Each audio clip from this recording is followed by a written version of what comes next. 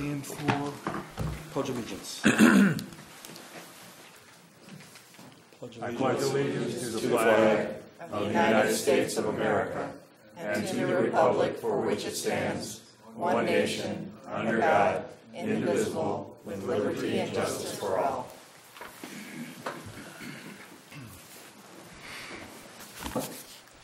I didn't smack that gavel because I almost broke it last week. The first one. Roll call shows everyone's here except for Joe. I make a motion to excuse Joe. Second. All in favor? Aye. Aye.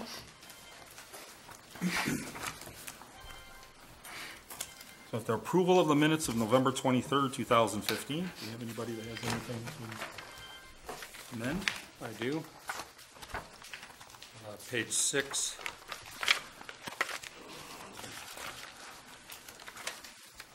At the end of that first section, it says insular issues. It should be ancillary issues. On page 7, like the addition at the conclusion of that whole body of text at the top of the page, Kibble agreed to changes. The changes should be made, but regrets they weren't conveyed to the city manager in private before the meeting. And on page 10,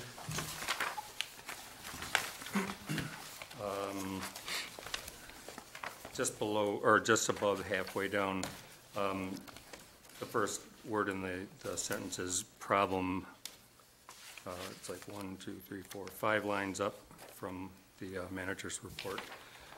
I'd like to add after, well, it should be problem was, period, or the existing, excuse me. Fortunately for Lisa, I've given her a copy of the change. It says, the problem was the existing agreement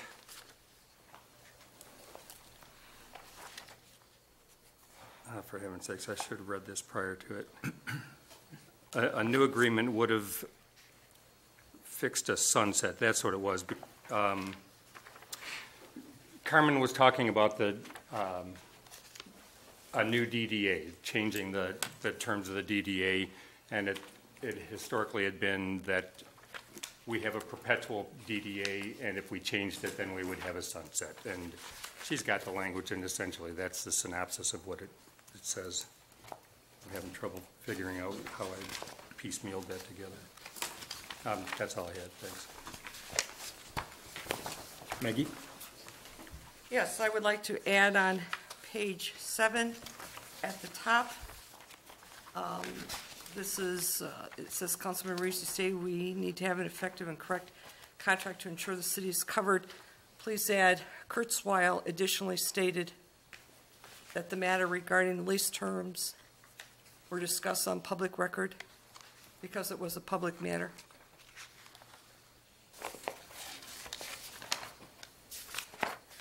On page 9, it's maybe about the 4th line down, 5th or 6th line down. It's Brantford Maines. Correct spelling of the name is M-A-Y-N-E-S.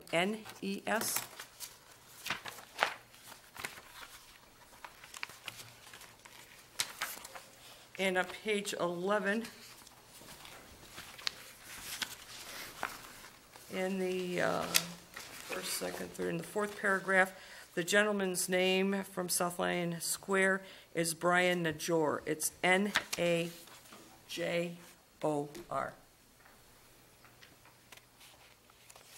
And that's it. Thank you, Mr. Mayor.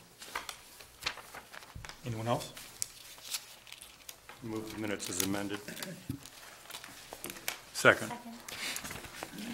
All in favor? Aye. Aye.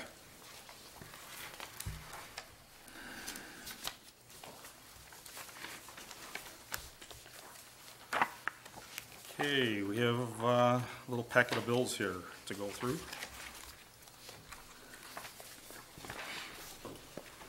Anyone have anything? Maggie? I had 3 questions. The first one, please, is it's a miscellaneous item. Rachel Baker, it's an overpayment, $2,281. Explanation, please. That was a second payment of taxes we received. Sometimes we get those from mortgage companies after they've already been paid by either the title company or the homeowner. So then we have to give them back to whoever paid last is who the tax money goes back to. Okay. Thank you very much. The next question is item, it has vendor item 0364. It's Douglas Bakke tuition reimbursement. Yes, by the collective bargaining agreement, the city pays a portion of officers' tuition for higher education. It's limited to $1,200 per year, and that's a payment for his most recent semester. And what is he getting a degree in? You know? He's taking criminal justice classes. I'm not positive what the exact degree will be. Okay. I'd like to congratulate him on taking advantage of the city's tuition reimbursement program. I'll make a point of doing that. Yeah, I think the city benefits when the employees take advantage and upgrade their education level. So please tell him I say thank you for taking the time and the effort doing that. The next question is vendor 3100, State of Michigan, sex offender registration fee $30. What's that all about? The sex offenders are required to periodically re-register at their local police department, and the police department collects the fee from the sex offender. I believe we collect $50, but whatever we collect is more than the 30. The 30 is the portion of the registration fee that is due to the state. The city then gets to keep the balance of whatever the amount is, and I believe it's 50. Okay, thank you. Thank you, Mr. Mayor. Anyone else? I move the bills. I'll support. All in favor? Aye.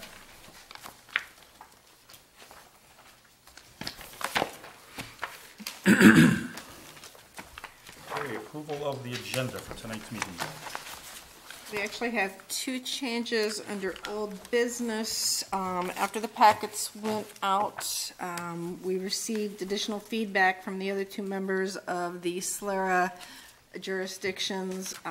They have some questions on the new language of the SLERA lease agreement. As a result, we're going to take that item off the agenda and continue negotiations with those two jurisdictions and bring that back once that language is amenable to all three jurisdictions. The second item is under new business, item number 4, the revised IT clemis agreement. Chief Collins and I met this morning, and after discussions between myself, him, and the city attorney, there's several things that were fluid in this agreement, as well as the fact that the city is looking at potentially using Oakland County as its web payment service for online bill payment, since we're not particularly happy with the contract for the service provider we had been looking at, and we're meeting with them tomorrow, so we're going to take that item off the agenda pending further negotiations. Is there any clock on when it needs to be approved? We're slightly ahead of the curve as far as the other communities go, so we're not under time pressure to get it completed. Thanks. Well, I'll move the agenda as amended then. Second. All in favor? Aye.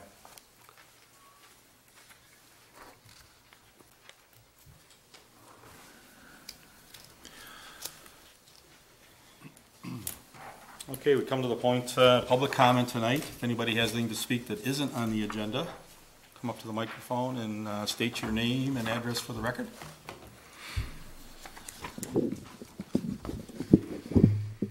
Linda Ross, 373 Harvard Avenue. I'm the president of the South Lyon Area Historical Society.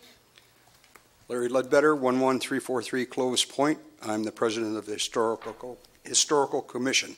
We're here tonight to introduce ourselves and tell you who we are and tell you what we do. It is, as the Historical Commission, it's a responsibility to maintain the buildings and the grounds of the village with the much appreciated support of the DPW and the volunteers of both the Commission and the Society. As the president of the Historical Society, it is our responsibility to oversee donations that come in, catalog them, store and preserve them for future generations.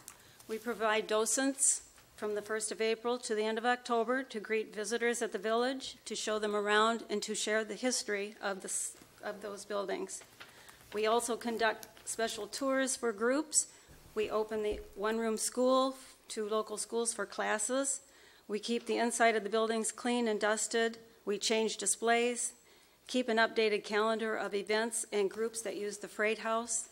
We put out a quarterly newsletter. We update the membership list and keep track of dues. We present programs and events through the year. And for the last 5 years, we have provided a gardening group to keep the gardens weeded and the bushes trimmed, saving the city a considerable amount of money. All of these positions are done by people who volunteer their time and energy, except for the position of the paid position of the custodian. It's done because of the dedication and commitment by the members of both groups to ensure that the history of South Lyon is preserved for our future generations. We would like to invite anyone who has not had the privilege to visit the village to learn its history by contacting us for a tour. The Society info is on the city website, and the phone number is 248-437-9929. Thank you. Thank you. Can Any other questions? Yeah, actually, the tower, the bell tower in the chapel, I Yes. see that's being worked on. Do you have a Yes, projected we've timeline? had some difficulty getting a contractor. We had one that started the project, and we had a very good price on it, but he was able to complete the project. It was more than he was able to do. We're looking at some options right now, and I need to get with Mr. Martin and see if he can help us with that project, because we're in a bad place right now with the weather coming. We're good right now, but it's going to get really bad, and so it's a difficult project. We have to be, the big part that I have to deal with is the concern about somebody taking on a project that they can't handle, getting up that high off the ground. Could be quite difficult, so. I saw those tarps. I called Bob right away wondering, Yeah. our guys didn't go up there. No, did they? no.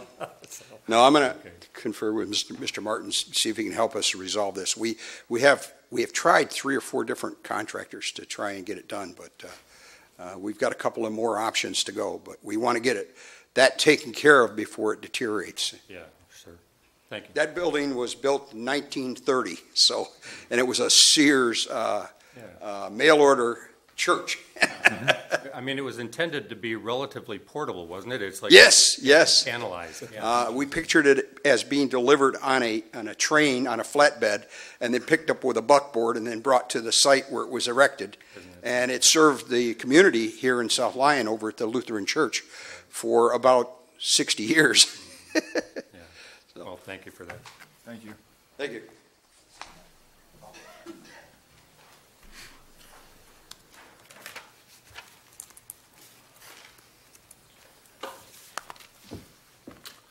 Good evening. Carl Richards, 390 Lennox.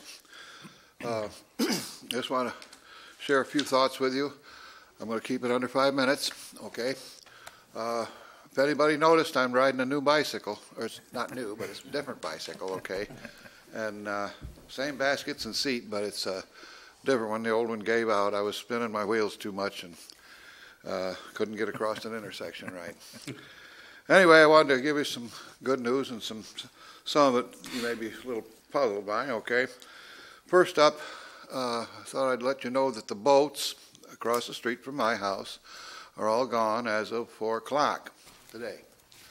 Those were primarily pontoon boats on trailers and such. And maybe they hauled them out back. I don't know. Maybe they're not off the premises, but I would have looked at that. They got plenty of room out back. Nobody will see them. But anyway, they're all gone where they were as of 4 o'clock this afternoon. There was 5 of them there this morning.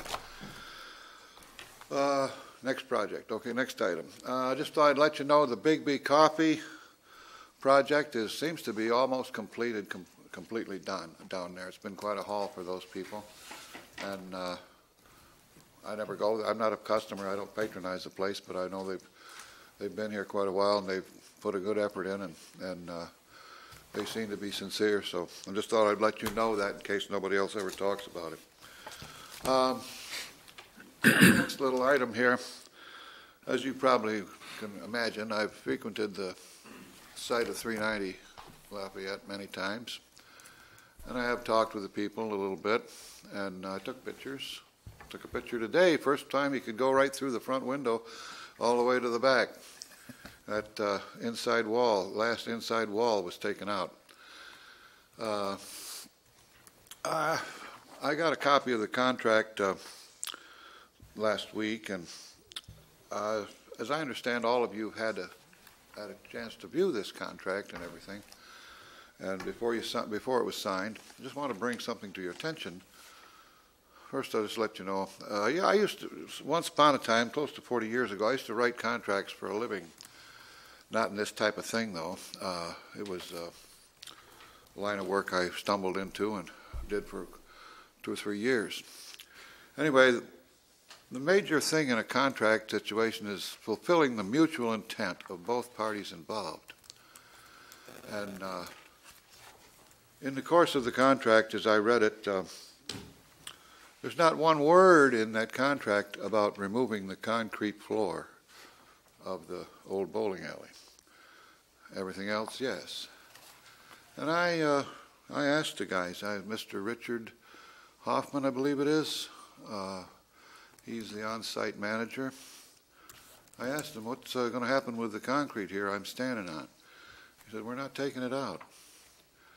And I said, do you have plans for covering it? And he said, maybe. Well, technically, under the contract, as I read it, once they get everything down to the bare bones, they can cover it over with a load of topsoil and put some sod and some grass and some plantings on there, and they've fulfilled the contract. Now, I don't know if that's exactly what we'd hoped for, but technically, the way it reads, that's entirely possible, letting you know. Move on, okay. As you can probably imagine, I've been up to the Knolls many times. Okay, be fair to all parties involved. Some stuff is great up there. He's really done a great job on a few things. There's no doubt about it. Okay? Some stuff, moving on along, 50-50. You'll have to wait and see whatever happens. It's a combination of Mother Nature and the forces of physics and vectors of weight and water. And there's a few other things moving on down that not quite so good and borderlining on a bad. But I don't care to go into the details at this time. But I'll just render one small opinion. Wow, if he doesn't put 21 AA under sidewalks, driveways, and patios, I'll be amazed if they don't just start sliding. Just like that, in that soil, which I maintain has never been properly tested. Okay, item number 5, Planning Commission. I just talked with the chairman.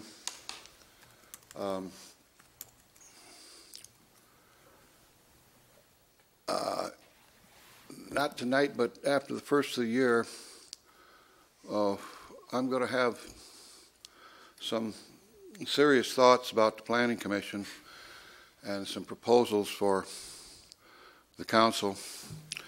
And I've mentioned some of it to the chairman, and I'm not going to go into details tonight, but I think the Planning Commission needs some council attention, and I think many of us are in agreement on that point. Anyway, thank you very much. Thank you, Karen.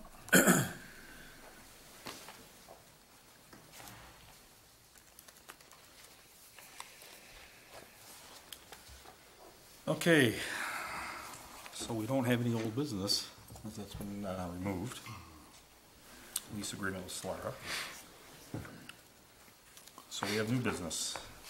Number 1 on the list is public hearing of the CDBG program year 2016.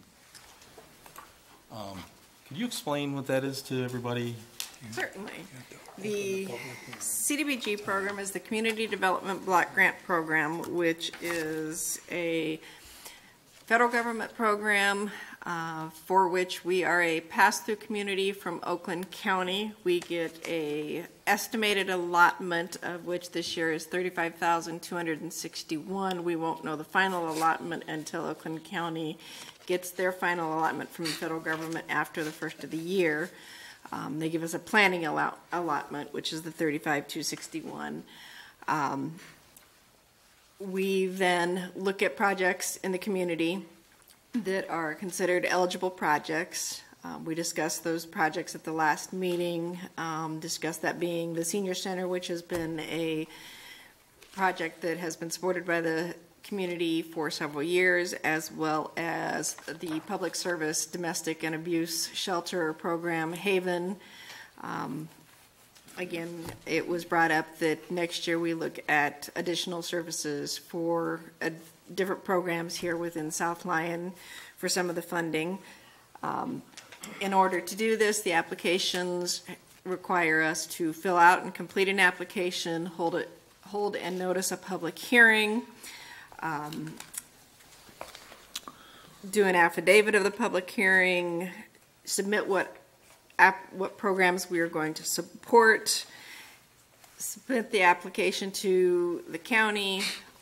Once all of that is done and the application is completed, they either approve or deny the programs that we're supporting. And then we move forward as the programs go forward.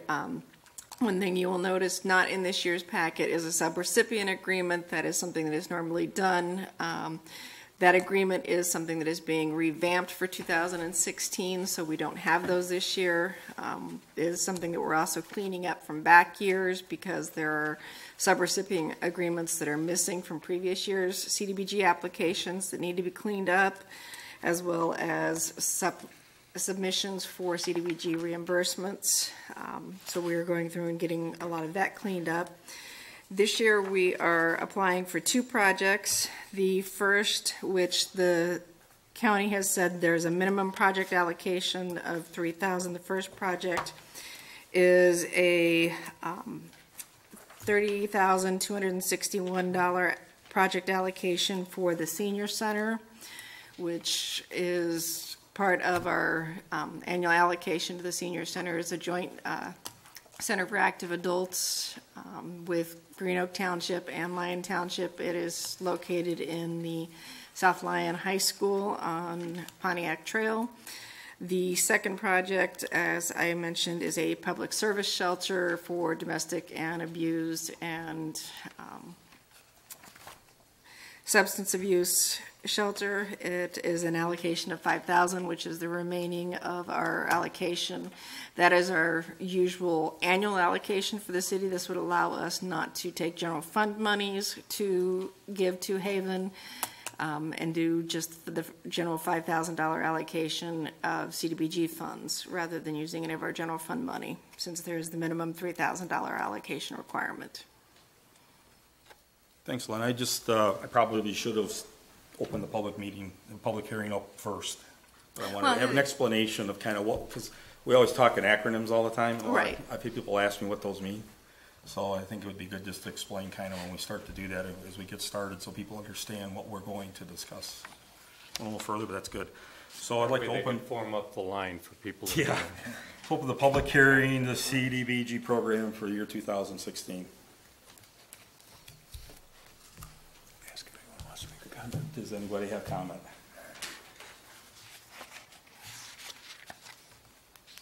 Anybody up there? Close the public hearing. Just close it. Close the public. Okay, so I guess we will close the public hearing of the CDBG program 2016. I didn't figure that was going to happen.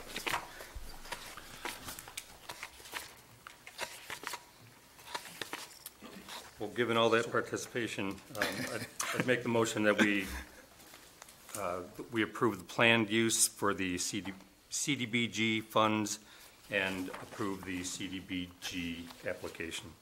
I'll second. All in favor? Aye. There is one more thing. as we're doing our public hearing this evening and the applications are due this Friday, there is in your packet included with this, it is a resolution that we can submit because we won't have approved the minutes of the public hearing for the CDBG hearing. It should be about halfway through your CDBG application packet. It'll state resolution of the City Council of the City of South Lyon at the top. There's a typo, it should be 15, it says 16. Thank you. But if the council would be willing to authorize and pass such resolution, that would make the final step in the application that much easier rather than having to submit draft minutes of the minutes for this evening's meeting. Mr. Mayor, I have a quick comment. Just kind of to clarify, I'm looking at this, and I know the project, the senior project, I understand that, where the money's going to, but it says P.S. battered and abused spouses. I was under the impression that we were going to do a different program. So is this going to be, are we going to cross this out and update it with the South Lyon program, or is this going to stay for now? No, and we change said later? for this year we were going to stay with Haven. We will investigate new programs for program year 17. Oh, okay, so not for 2016. Right, because there was not enough time to investigate programs in South Lyon Okay. to get them put together and do the public hearing notice for, because of the time requirement of 10-day notice for Okay. this meeting. Thank you for clarifying. Yes. We also spoke of there may be alternative funding sources for some of those other projects. So. Yeah. Well, I'll move the resolution then. I'll support. Aye. Aye. Aye. Opposed? Thank you.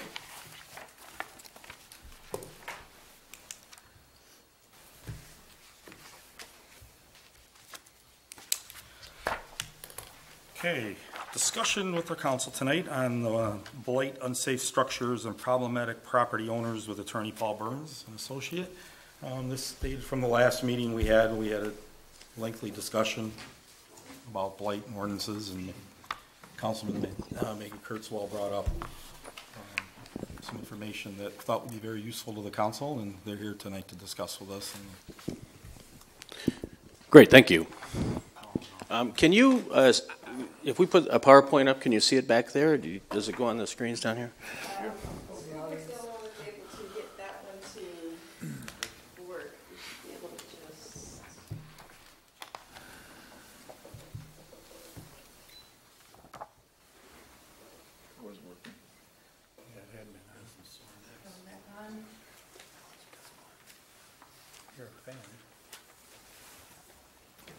There go the lights. Yeah, light just came back on. Yep. We got it? Yeah, Mm-mm. can't see from out here. the light's coming on. I'll turn down the, We don't want anybody going to sleep when you turn the lights out, though. So, good evening. My name is Paul Burns, and this is Brad Maines, who's been working with me for the last 10 years or so. Basically, Ms. Kurzweil stopped by our office and asked, one day just stopped in and asked us to provide some information about how we've dealt with blight in the city of Brighton. So we sat and had a cup of coffee with her, and then it led to us being invited here. So we're happy to be here, and just to give you some introduction of ourselves, I've been the city attorney in Brighton since 1980, so seen a lot of changes. So 35 years as city attorney, which is very much like this community, quite frankly, in terms of growth around it, and the city in the middle of a number of townships and so on and so forth. Brad's been with me for 10 years, and there's another woman attorney by the name of Heather, who's also has a number of years' experience. And so this is just to introduce ourselves. This is our office in downtown Brighton. So we have kind of a historical building downtown. Built it in order to preserve the historical context of town and be part of town and be part of the future of town. And so keep going, Brad. So again, we're based in downtown Brighton. There's three attorneys. We are the city attorneys for Brighton. We represent Northfield Township. We're also the county attorneys for the Livingston County Road Commission. And on the other side, in communities where we don't have a conflict of interest, we've done a number of development projects. I've been the attorney for the Hidden Lake Project, if you know what that one is. I tried that case. Mill River down the street. I did that one with Dominic Mosheri before it went bust. But in any event, so we've got a lot of experience. And so let me just explain to you kind of what we did in the city of Brighton. So if you go ahead, Brad. So what we decided to do, as any city, it goes through a lot of, ups and downs and so on with the economy. What we decided to do was we created a group that we called Blight Busters. I mean, it was facetious, but what we did was we took the key people on the city staff, we took the planner, the city engineer, zoning enforcement, code enforcement people, and we got together, and what we did was we made a list of all the problem properties in town. We just first thing we did was just made a list of all the problem properties in town. And then internally as staff, what we did was we ranked them from the worst to the least problem, if you will. We kind of, Brad has up here, we triage them, but the theory is that the properties that created a health, safety, welfare problem were the ones that we started with first. So if they created a danger to the community, we thought that we needed to deal with that immediately. There are also properties in town that were really blocking, if you will, they were an impediment to the development of town because they were so blight-ridden, if you will, that they were curbing investment in the downtown area because people didn't want to spend money next to a building that was terrible. We also ranked them as they related to the public projects that we had, whether it was a sidewalk project or a parking lot project or any of those kinds of projects. And so we created a list excuse me, so that we could work our way through town and solve the biggest problems and work to the smallest problems. We had some long-time property owner problems that also needed to be addressed. So go ahead, Brian. So after we made that list and we decided, let's call it the top 5 or the top 10, we took a look at the tools that we had and the ordinances on the books, or the ordinances that we should get on the books, to bring town into compliance and bring the properties into compliance. So, generally the city tries to be respectful of the property owners in town, so there's always communication made with the property owners to try to get voluntary compliance. Some of the property owners, you really couldn't tell what the blight problems were because they wouldn't let you in the property. And so we came up with, there's a statute that allows for what we call an administrative search warrant. And it's not a search warrant in a classic sense of a criminal search warrant, but you can get it out of the district court pretty easily. Then we would take all of our inspectors, we get into the building through a search warrant, and then, which is a civil search warrant, and we'd bring in the plumbing inspector, the electrical inspector, the building inspector, the zoning inspector, and we'd go through the building and inventory everything that was wrong with the building from a safety standpoint or a code violation standpoint. After that, we'd kind of reconnoiter the group, and we'd come back and see what we had as it related to our ordinances and what was on the books or what should be on the books. So I'm going to turn some of this over to Brad, but basically, if it was a smaller problem, we would try to issue district court tickets. If it was a larger problem or a long-time problem, we knew we were going to head off to court, so we would get this administrative search warrant so we knew exactly what we had. And we had photographs, we had all the evidence together. And then we would take a look. These are the 4 most utilized tools that we would use. And quite frankly, if they were problem properties, we'd throw the book at them. We'd hit them with everything. These would all be separate counts in a lawsuit, have been counts in a lawsuit, that can be used for different types of issues with regard to the property. And I'll have Brad talk to you about these 4 different types. So as a practical matter, good evening, first of all. As a practical matter, what you're doing in a code enforcement context is going to be limited by what tools you have available to you. And each 4 of these tools are all things that we had available in Brighton, and they all have slightly different uses. The Michigan Building Code, for instance, works very well if you have an ongoing piece of construction. You have somebody who started doing construction and for whatever reason has just sort of slacked off somewhere short of being done. Well, the Michigan Building Code still applies there, and so that's a good fit. However, if you have a property that's been constructed for some time and is having maintenance issues, the building code's less of a good fit. Then you want something more like the property maintenance code, which is really designed to get at those issues where you have maintenance that's lapsed. And if it's lapsed severely, you end up in a situation where you're using something like an unsafe structures ordinance or a dangerous buildings ordinance. And that's what we litigated extensively in the city successfully. Finally is the common law nuisance, which sort of overlays all 3 of these categories. And before we had statutes for absolutely everything, common law nuisance was what there was. That was a little bit before my time. It wasn't before Paul's.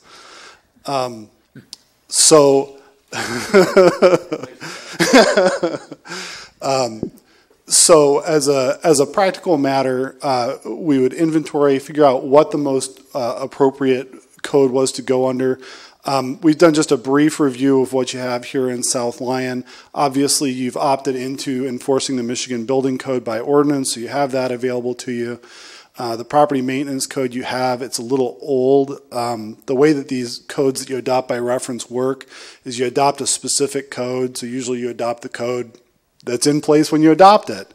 As a practical matter, that was about 20 years ago now. It's a 1996 property maintenance code, so probably you would want to update that.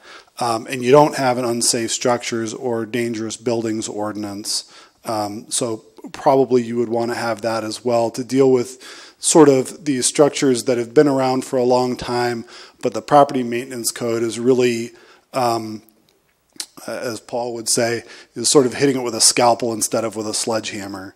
You know, really the property maintenance code is intended for people who have sort of performed in good faith in the past, but just aren't there right now. Whereas the unsafe structures ordinance is more when you have someone who's really recalcitrant. As a practical matter, the unsafe structures ordinance in the city of Brighton is, we call it Supreme Court approved. We litigated it all the way up through the Court of Appeals to the Supreme Court. And sort of the core of that ordinance is the first bullet point here on the screen, where if you have a structure that's unsafe and the cost of repairs exceed the value of the structure, in other words, you're essentially paying for the structure all over again to repair it, then there's a presumption that that structure is a public nuisance and you can demolish it without, or you can order it to be demolished without an opportunity to repair. The reason why this is important is when you get to that level of infraction, you get to that level of repairs that are necessary, you can spend so much time on what the necessary fixes are when really the necessary fix is just to move on. And yes, sir. You know what? I'm going to have to ask questions during the course of this. Yeah, please. What if you have a historically noteworthy building that the last thing you want to see happen is the building come down? You want to preserve it at all costs if possible. I mean, does this preclude you from being able to do that? All right, you're in. You're in classic Lawyerville here. If you look at the third to last line of the first bullet point, almost at the end, such structure is a public nuisance which may be ordered demolished without option. All right. As a result, the position that we took in the city of Brighton was the option of council as to how they want to proceed. And really that sort of flexibility, like I said with the 4 different classes of ordinances, is exactly what you're looking for in a code enforcement context. Because to your point, every problem is going to be different. You know, in some cases it's a historic house, in some cases it's just a house that's been there a long time. So the Supreme Court ruled that the asserted private right of repair has to yield to the city's higher governmental interest in protecting the health, safety, and welfare of its citizens. And that's what we've been arguing for consistently, is this isn't so much about knocking down houses or making people do work that they don't want to do. It's about protecting the health, safety, and welfare of the citizens. Who makes the determination that the building is unsafe? Would it be the building inspector? Would it be the fire department? Who makes that initial determination that the building's unsafe? It depends. It's going to be, to answer your question briefly, it's going to be whose code is whose jurisdiction. So if it's a problem under the fire code that's causing it to be unsafe, then it would probably be the fire department's call. If it's something under the building code or under the unsafe structures ordinance, that's much more likely to be a building department issue. But as I say, it's going to depend on the peculiarities of the ordinance. Seems like at that level, it might end up being multiple people that are. It was all of the codes. Yeah, right. You know, so some of the worst houses. This ordinance that we're throwing up here, is really your worst case scenario. What we've always tried to do is work with everybody. You just want to work with everybody. You want to preserve the historical context. City council doesn't want to have a reputation for being heavy-handed. The staff doesn't want to have a reputation for being heavy-handed. So you just work it through at notches in a reasonable, logical fashion, polite, civilized, and you try to get compliance is what you're trying to do. Even if it doesn't make sense to fix up an old building, we want people to fix them up. But if it's fallen on the next door neighbor's property, something's got to happen. Some of these buildings that they were actually falling, and so that's kind of you really go at this in a very metered way, so that you make good judgments and the council makes good judgments, and you're just doing it methodically through town. That's why you're not just picking out one property, you're trying to triage the whole town at once. So sometimes you just have grass that's grown or junk in the yard or old cars, or you get those out of there too. But you use all the different tools for different levels of problems. Now we even, at one point in time, if you're familiar with Brighton, right behind Stouts, there's a parking lot there. So we worked at this. There's two kinds of condemnation. This unsafe structures ordinance is condemnation because it's not safe, but the property owner ends up with the property.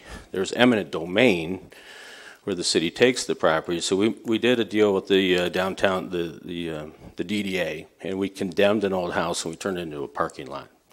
So we took it for a public purpose, but it was a shack. And so when you go to Stouts and you park behind Stouts, that was an old, dilapidated house, not a historical house. So historical. You had to pay them market value? We did, but town has more That's parking. That's a really slippery slope in my eyes, but it can be. You do it cautiously, but it is another option. So you kind of look at them all and see what makes sense for each property. It's not a one size fits all kind of proposition.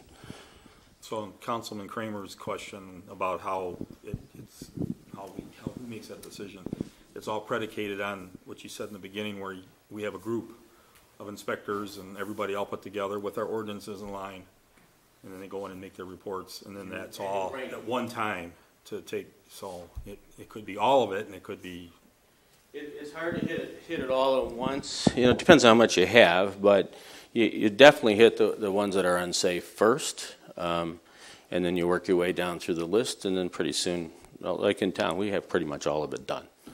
We really have very minor problems at this point in time, and the fact that you are bringing people into compliance makes people come into compliance on their own because they know it's coming. Mm-hmm. And the goal is to just get people to take care of their own property, not for government to be babysitting everybody through town. Just fix up town because it's bad for your neighbor, it's bad for the downtown, it's bad for property values, it's bad for the synergy of your downtown, because the whole point is to get your town rolling on an uptick, if you will.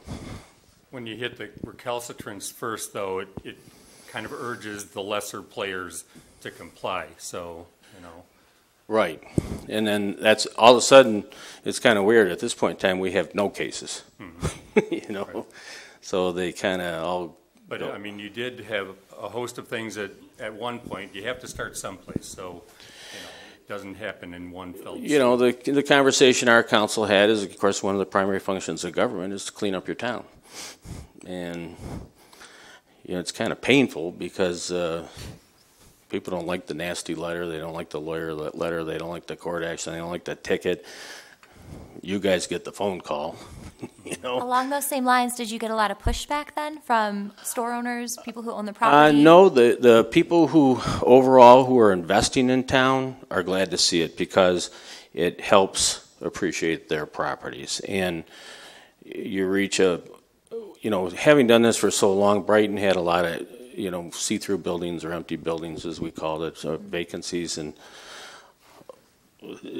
there's some kind of psychological thing that happens in town where everybody's so proud of everything that they actually start policing themselves, and they come to us and say, straighten this guy out, you know, those kinds of things. To be quite frank, I mean, I'm expecting the worst and hoping for the best, so I'm not expecting immediate compliance if we were to approach store owners and say, hey, listen, we need you to clean up X, Y, and Z.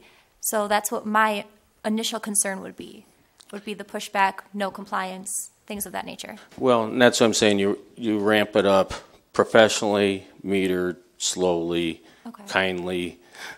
You know, you're really only trying to do a good thing for town. It's not a heavy-handed thing. It's kind of an interesting thing because the sense is it's the person who's getting it is thinking that it's heavy-handed. So as the city attorneys, we purposely try to take that kind of issue out of it. It's just, we're just business. We're just straight. You're just bringing into compliance with the ordinance like everybody else. I'm not picking on you, you know, because everybody thinks they get picked on. Well, but it's perceived that way because they're hypersensitive to the circumstances. So well, anything is, you can't make it innocuous enough to not offend them, but I get you. Well, that's why we started off saying we did this as a group. You take all your professionals in your community and you create this list. So it's not a code official picking somebody out. It's not an attorney picking somebody out. It is all of your professionals who get in a room. They know what your master plan's all about. They know what your vision of town is about. They know, you know, where town's going, and then to create a list so it's handled you know, in a organized, logical fashion, not a selective fashion, if that makes sense. Excluding the litigation, what kind of time frame would you say was involved in this? I mean, for revamping the ordinances, to getting this group together, to identifying the buildings and structures, and to start with the friendly approach. I mean, what? I would say most of the stuff, with the exception of the big litigation, 18 months kind of thing. You have most of the tools in your toolkit already. You don't have the ordinance that we took to the Supreme Court, but that's really for your worst problems. The other ones are for your ordinary problems. So for most of it's just getting after it. And making it a priority, and then you end up with a team. I like Brad does this. We have Jim Rowell, who's the Livingston County Building Inspector, who's under contract with the city. So they do 25 of these, and they're just in the same rhythm. It's not like they're creating a wheel every time. So they just knock them off like popcorn, and then everybody knows the big ones, you know. And so most of the other ones get knocked out. Okay, the litigation involved a specific section, right? Was it more on, or did it involve, like, I'm looking under Article 3, the unsafe structures. Did it involve all those sections or just specific ones? I'll let Brad answer that one. Section 1859 was the primary section that was litigated, that's a snippet of it up there on the screen.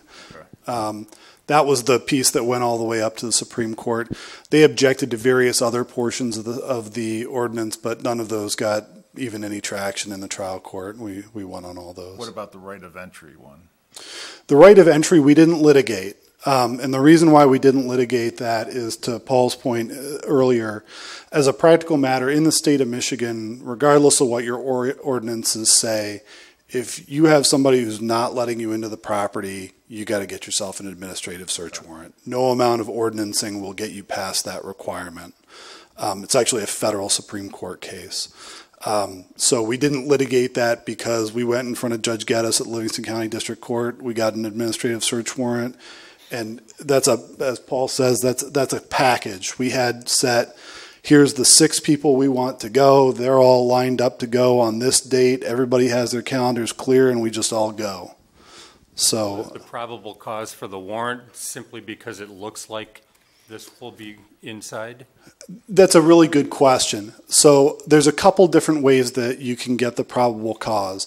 Every once in a while, you'll get somebody who will get into the structure for some other reason, and they can report to the building official and say, here's what I saw. Then the building official or the fire official can draw conclusions from that. What we did, what we've had success with in a bunch of different cases is a lot of times you can look at external problems and you can predict internal problems as a result. Probably not enough to prove them in court, but certainly enough to get you probable cause. Mm-hmm. If you've got a hole in a roof, that's not just a hole in a roof. That's water coming in, which is potential mold issues, which is potential electrical issues with shorting, all kinds of things that you can't see from outside the house. But if you're creative about it and you have a smart, good code official who can tie those things together for you, you can get yourself a pretty good argument for an administrative search warrant. I think it's logical. I just didn't know if that would get traction in court, you know. In our experience, it has. Good. And it's easy because all the judge is doing is allow you to take pictures. You're not doing, once you get in, you're going in with your electrical inspector, and he just looks and takes a picture and goes out the door, you know. Sure. So it's really non-intrusive. They just have to unlock the door and let us see what's going on inside. A lot of times the plumbing's a mess, the wiring's a mess, especially when you have buildings with common walls. You don't want them burning down the rest of the block, you know.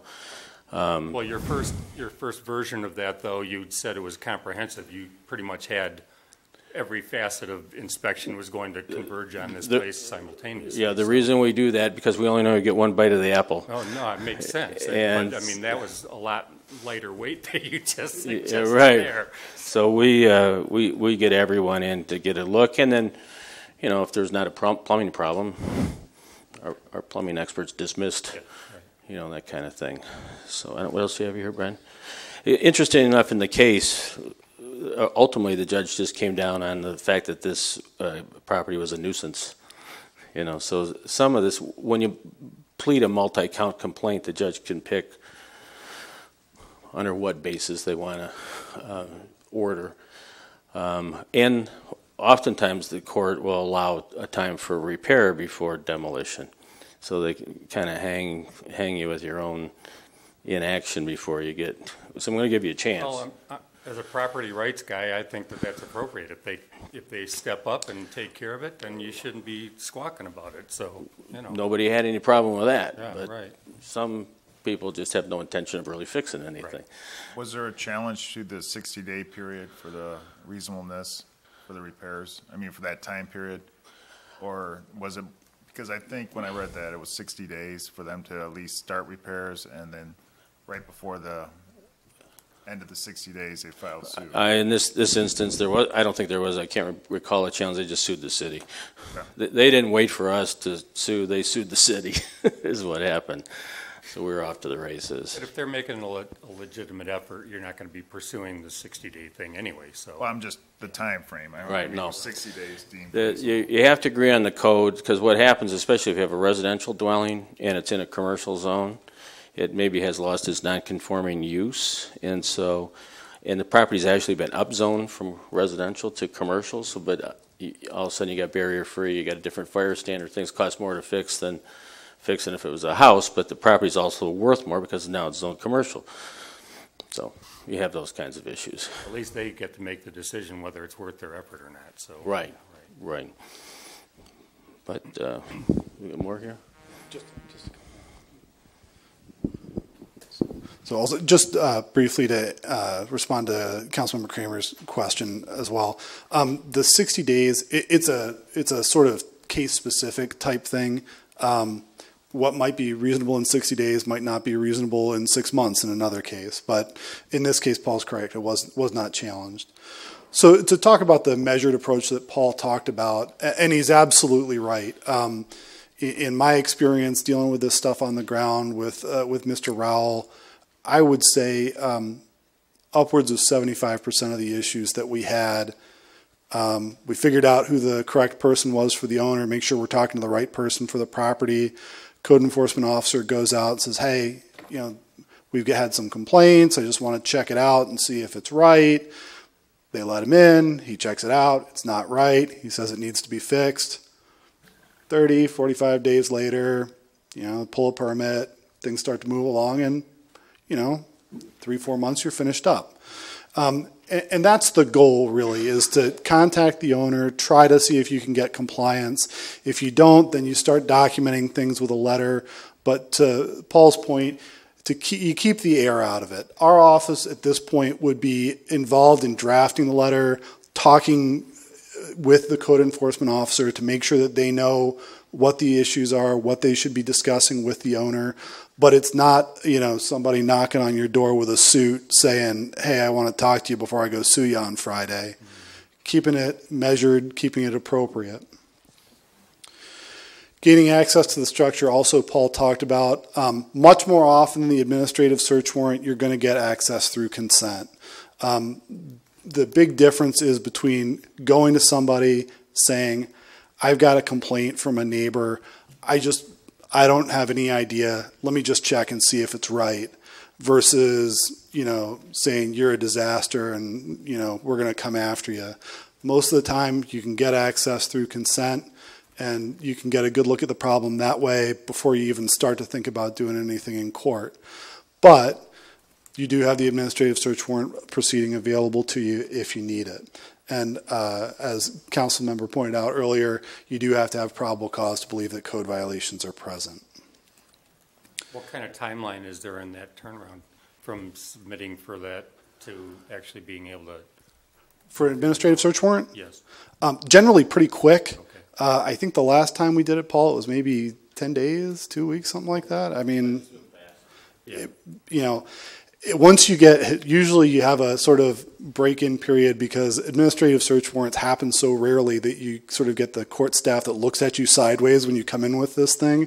But once they realize it's more or less like the same warrant that they do every day for criminal purposes, then you just get in and get it knocked right out.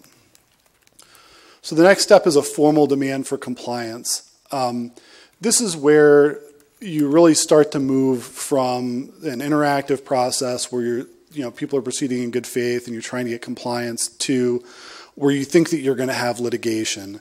This is usually a letter drafted by our office where you use the data that you collected through the consented search or through the administrative search warrant search and itemize, these are all the issues that we're requesting that you fix. This all needs to happen by such and such a date, or else we're going to put you on the next city council agenda after that for appropriate council action.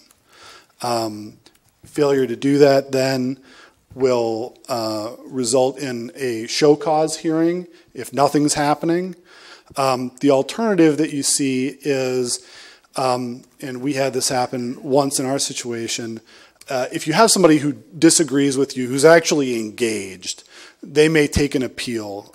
Usually that appeal, at least in the case of the Unsafe Structures Ordinance in Brighton, is to the city council. They come before council, make their pitch, and to your point, you can make your decision as to whether you think that the remedy that's being requested by staff is an appropriate one in this instance, given these facts. Again, a fact-specific, case-by-case inquiry where you're hearing from staff and making a decision once you have the evidence in front of you. Over the years, with all these things, what I've always done is we write a letter that says, you're not doing this, that, and the other thing, and you're going to be on the council agenda. Surprisingly, if they think they got to come down here and explain to you that they're not cutting their grass or getting the junk cars out, oftentimes it gets resolved. Or they come in with a plan They said, we'll get the junk cars out of here in 10 days. And, just give us 10 days, don't sue us. And we go, okay, you got till the next council meeting or else. You give them one more chance, but it works. Well, like you said, compliance is what you're looking for. So. Right, so if they come down and they say, we got a plan, quite frankly, court's the last option. So if you got a plan and a time deadline that's reasonable, usually council just gives it to them, And Paul's absolutely right with the last piece of that, which is if it's reasonable, because at the end of the day, when and if you decide to start doing this, you're going to hear a lot of plans, and some of them are going to be completely reasonable, and some of them are going to be, well, I figure by spring I can maybe get a car or two moved, and you go, come on, but Paul's absolutely right. The amount of compliance that you get from somebody once they find out that they're going to have to go down to the principal's office and explain themselves on TV, it's pretty impressive. Well, especially now that you've established a history, they know that you're going to follow through on it. So, yeah. Right. You're going to tell them you're going to sue That's a good stick. You tell them you're going to sue them, you need to sue them. Don't tell them you're going to sue them. No, right. Exactly. And as Paul points out, the absolute last resort is to actually go to litigation. If you run them into council and they don't comply, I can't say it any better than Paul did. If they come in, they don't comply, you need to sue them. Otherwise, that's what everybody's going to do.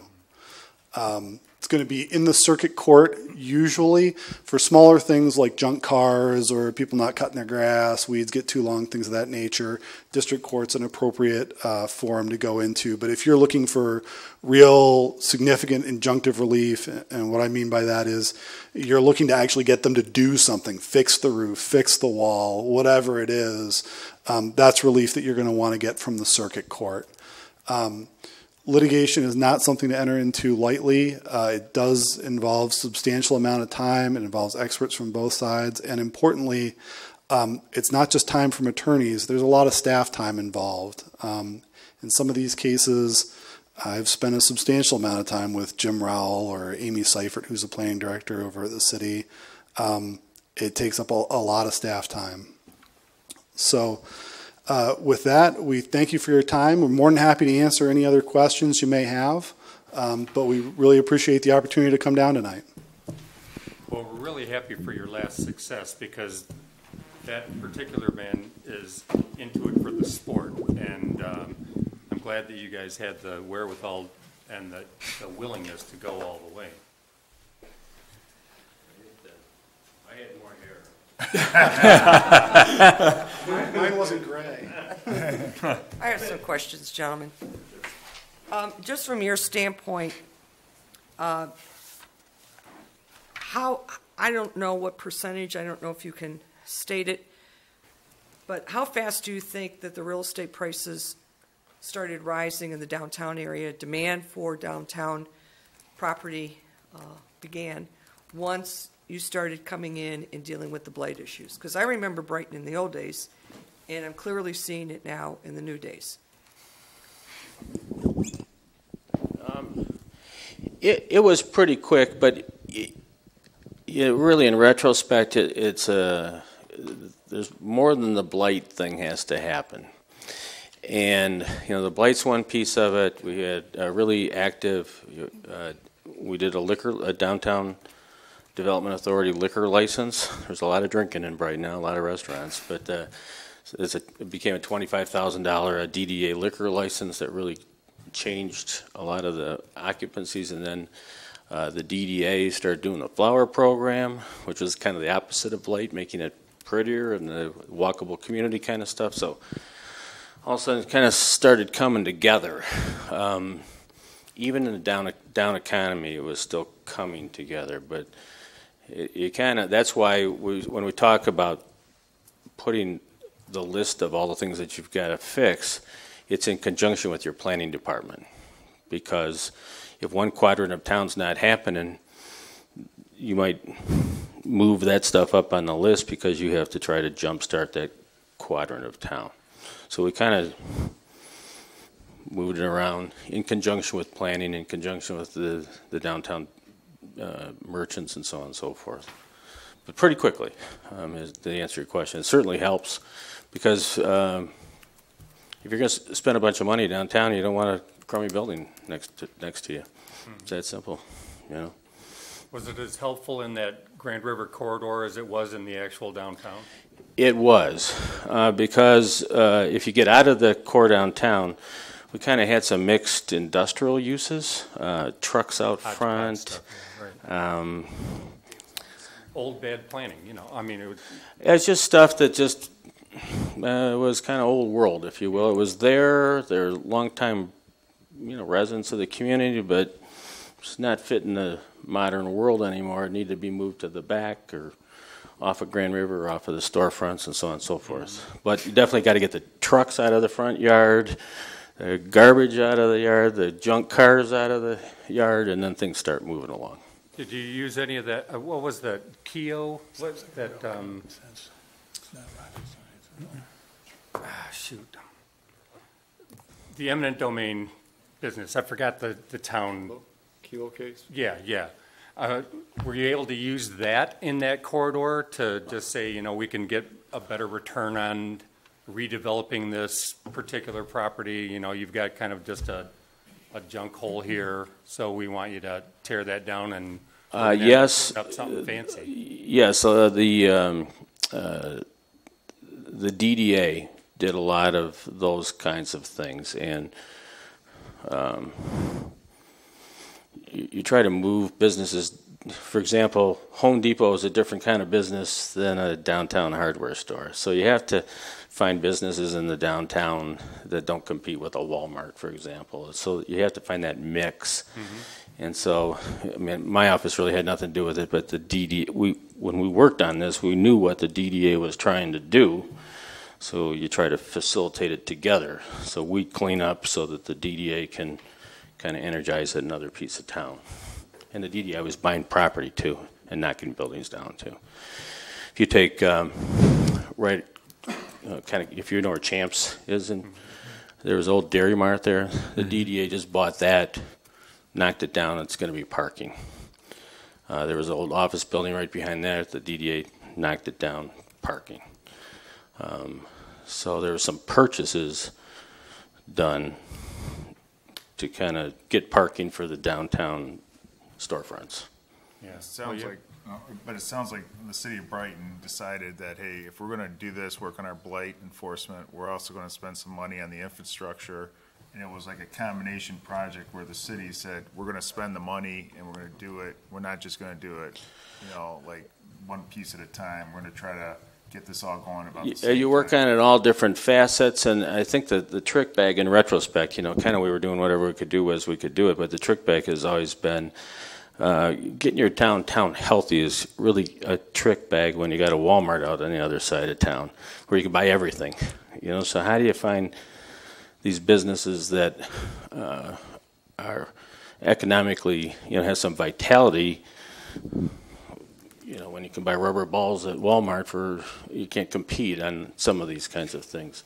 So really getting that mix was a.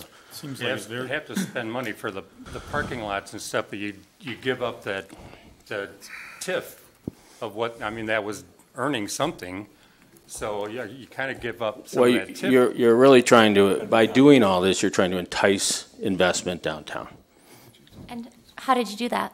Entice the investment? Well, that's what I'm saying is, you know, part of this is planning, but definitely making it nicer, definitely making safer, definitely making it walkable, definitely figuring out what your assets, your key assets are, like we have the mill pond, getting that in the game, getting the flowers downtown, getting parking, the liquor licenses downtown.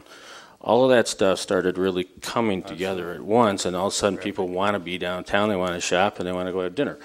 And then, so we're finding that town is busy more nights and weekends than it is during a Tuesday afternoon. And so I'd like to I'll say a lot of it was all brilliant planning, but some of it was happenstance and just, you know, worked out fine. Well, it seems very methodical. I mean, when you used a couple of words that I've been kind of throwing out there, and when you say engaged and you say synergy, those are together, work together hand in hand. But all the amount of effort and work that went into it on the city side, how hard was it to pull all the groups together to kind of work in conjunction with each other? Because we've kind of had not a great working group all these years. I mean, we've worked together, but we all haven't been on the same page totally, and it's partially our fault. Right. Partially, and it's like, but so how hard was it, and how, once the synergy starts and once they see the commitment, It wasn't all that hard once it got out of the box. It was kind of hard getting out of the chute because it's all new to everybody. But once you get out of the box and everybody understands, this is what we need to make town go, and because everybody does their part. But you got to kind of create like these are all the problem spots. These are all the spots we're going to fix. How are we going to fix it? We're going to send a ticket? Are we going to rezone it? Are we going to put flowers out there? Are we going to start with the quadrant of town that's having troubles? So on and so forth. And you get it all up on a map and do it. But the first part seems like we got to have our codes and our ordinances and in sync with what's going on today and not what went on 50, 60 years ago. I mean, we have to be able to start with that and then be able to use that to make things. And I guess the point I'm trying to make anyways, it's not really all enforcement heavy-handed stuff. It's getting everybody in the community to understand this is what you got to do. You want all your neighbors to clean up their yard so your house is worth more. It's really that simple. But somehow, especially if you have owners that don't live in town either, that's another issue. And a big problem here. So they're just whatever. But if they know that these are the rules, those are the rules. In regards to, I have as a note, make a list of professionals within the community to come together and congregate to share the vision. On your behalf, who was your list of professionals? Was it people from outside sources or people within the city or a mixture of both? Are you pulling architects? It was a mixture of both. We, of course, we've been there a long time, but planning, code enforcement, you need a code enforcement people who can testify and want to get after it. But planning, it was mostly the professional staff, and then the professional staff brings it to the city council. We kind of serve it up and say, and you debate it at your retreat or whatever, but what do you want to do? You want to have a sidewalk program? Here's how you finance it. But it was buy-in from all those or the various groups is a lot easier if you have a master plan that everybody sees as a good goal to be shooting. Yeah, I think that's the issue. I think now that we're talking about it here is you get this, and it's a nuts and bolts plan. It's not a pie in the sky plan. It's like we're gonna get the cars out of 3rd Street. Yeah, we've got all kinds of pretty drawings, but if you don't have a big bucket of money and you don't have the ability to make the changes necessary to make that happen. Yeah, this is not we're gonna do something in 5 years. We're gonna do this in the next 18 months. And but then council's got to get behind it because staff gets a lot of flack, and you guys get some flack. But if it's metered out and planned out, really your community thanks you for it because there's a lot of people. Sometimes the people who are the least vocal, it's very rare that when people come here and say, you are doing the best job I've ever seen in my life. Thank you, I'm going home pizza for everybody. It's, you tend to get a lot of complaints rather than the positive feedback when you serve as you guys are serving, so. But that's why when you put it together, it's in a real professional way, in a way that makes you guys look good, not heavy-handed, and that's a fine line. If that makes any sense to you. It's just, so. I'd like to ask a couple questions regarding the litigation. How many pieces of property did you actually have to litigate? Well, this round was two parcels, right, Brad? And Davis Office Center. Oh. This round, the last one was 2. Where the Davis Health Center is? It's now it's across the street from Red Robin. Mm-hmm. We worked to have that demolished, and it's now a whole new development. And then just a couple more, but no more than a handful. So overall. litigation is not something that you're going to have a lot of. Most property owners don't want it. I mean, the last thing anybody wants to do really is pay lawyers. We hear it every day, you know. And so even the property owners, they don't want to be paying lawyers either. So if you, and the last thing you really want to do is be in court a lot because it's just cumbersome and expensive. So you're doing everything you can through this list. This is from me doing this for years so that you don't end up in court,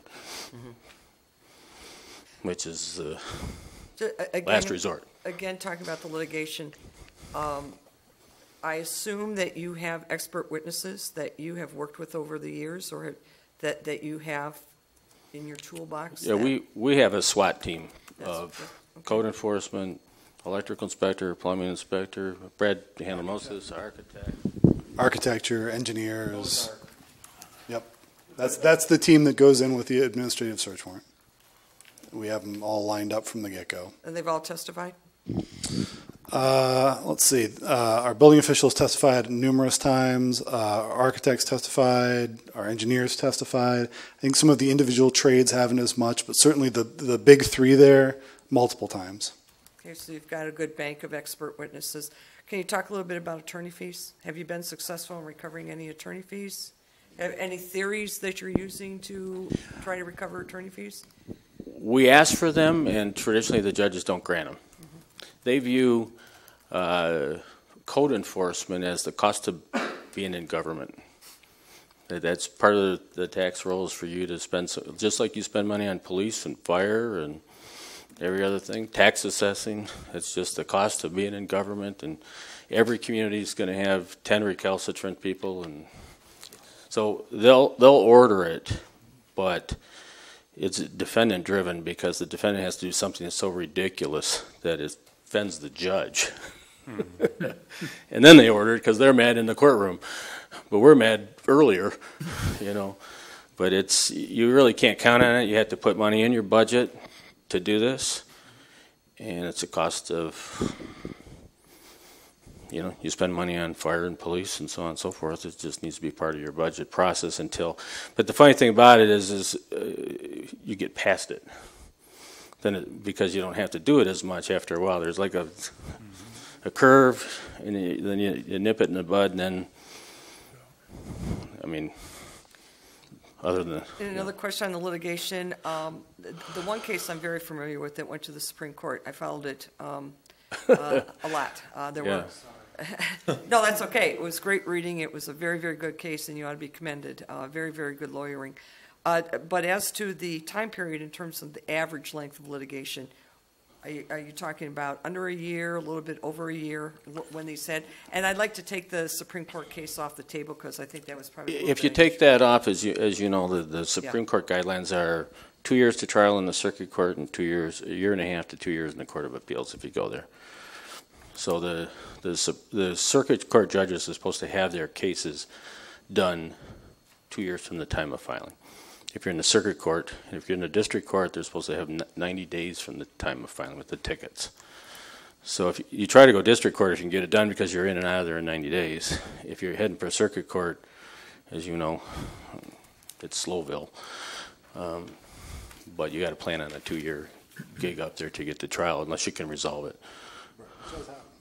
Your experts, are they your city officials, are like the city inspectors, or are they actually other people that you bring in? There's a gentleman by the name of Jim Rowell who was the city building inspector. He is now the county building inspector for Livingston County. We used them by contract now, but he's a seasoned expert. He's kind of critical because he covers the gambit of violations. Tetra Tech is the city engineers. If we have structural problems, Lindau and Associates is the architect that we used. Mike Kennedy, and a raft of plumbing inspector, electrical inspector that just address. Right, but were these city inspectors or by contract? They're by contract. Okay, so they weren't somebody that you hired out, like the experts that we... No, we used the people we knew who we started the program with. Okay, all right. So when we started the program, we got in the room and we created this list. They were in the room and we created the list. Okay. You know, so. Yeah, but those experts could transfer over here. I mean, Correct. An expert's an expert. I mean, Yeah. I mean, you're dealing with state codes. You're basically dealing with the same kind of things that you're litigating in South Lyon County than you would be in Brighton. So it's not like you're changing jurisdictions that far where your experts are going to be that different. No. So you literally could bring along the experts. Yeah, Can yes. you give us their rate structure? You're going to have to pay. Yeah, well, you know, the Jim the county is, you know, they weren't any more expensive than any other governmental entity. Yeah, but the advantage to you having your experts is that we don't have to train experts. We don't have to go look for experts. I mean, your experts have already been prepped. They know how to handle litigation. You know, they've probably been in a witness stand. They've probably had a dep taken. So there's an extreme advantage with expert witnesses that are already prepped and ready to go. But the problem is you have to distinguish whether they are the inspectors that the city of Brighton is using by contract versus experts that you hire outside of a contract just to handle the litigation. Right, but you'd have to. That's the distinction. I mean, it's my understanding that your experts are actually the inspectors that the city of Brighton has a contract with to perform those type of inspections, right? Or are they experts that you have actually retained outside? It's a mix. It's a mix. Okay. It's a mix of both. It's whatever we needed for whatever type of property. Okay. Like the architect's kind of but we need somebody to make some structural calculations of walls, and so we need somebody who could testify to that. Okay. You know. We also need about your guys, though. I mean, they've already established their credibility in the court, so it's nice to not start from scratch and have to build that relationship with the judge. Yeah, we all got some knife wounds. You know, you learn by experience. There's no question about it, and you know, that's kind of the way it goes down. But again, the goal is to not get there, but you have to be ready in case you are there. You know, so you plan for the worst and hope for the best, kind of. Yeah. So that's our story, anyway. So. Thank you. Okay. Thank you for coming. Thank you. All right, thank you.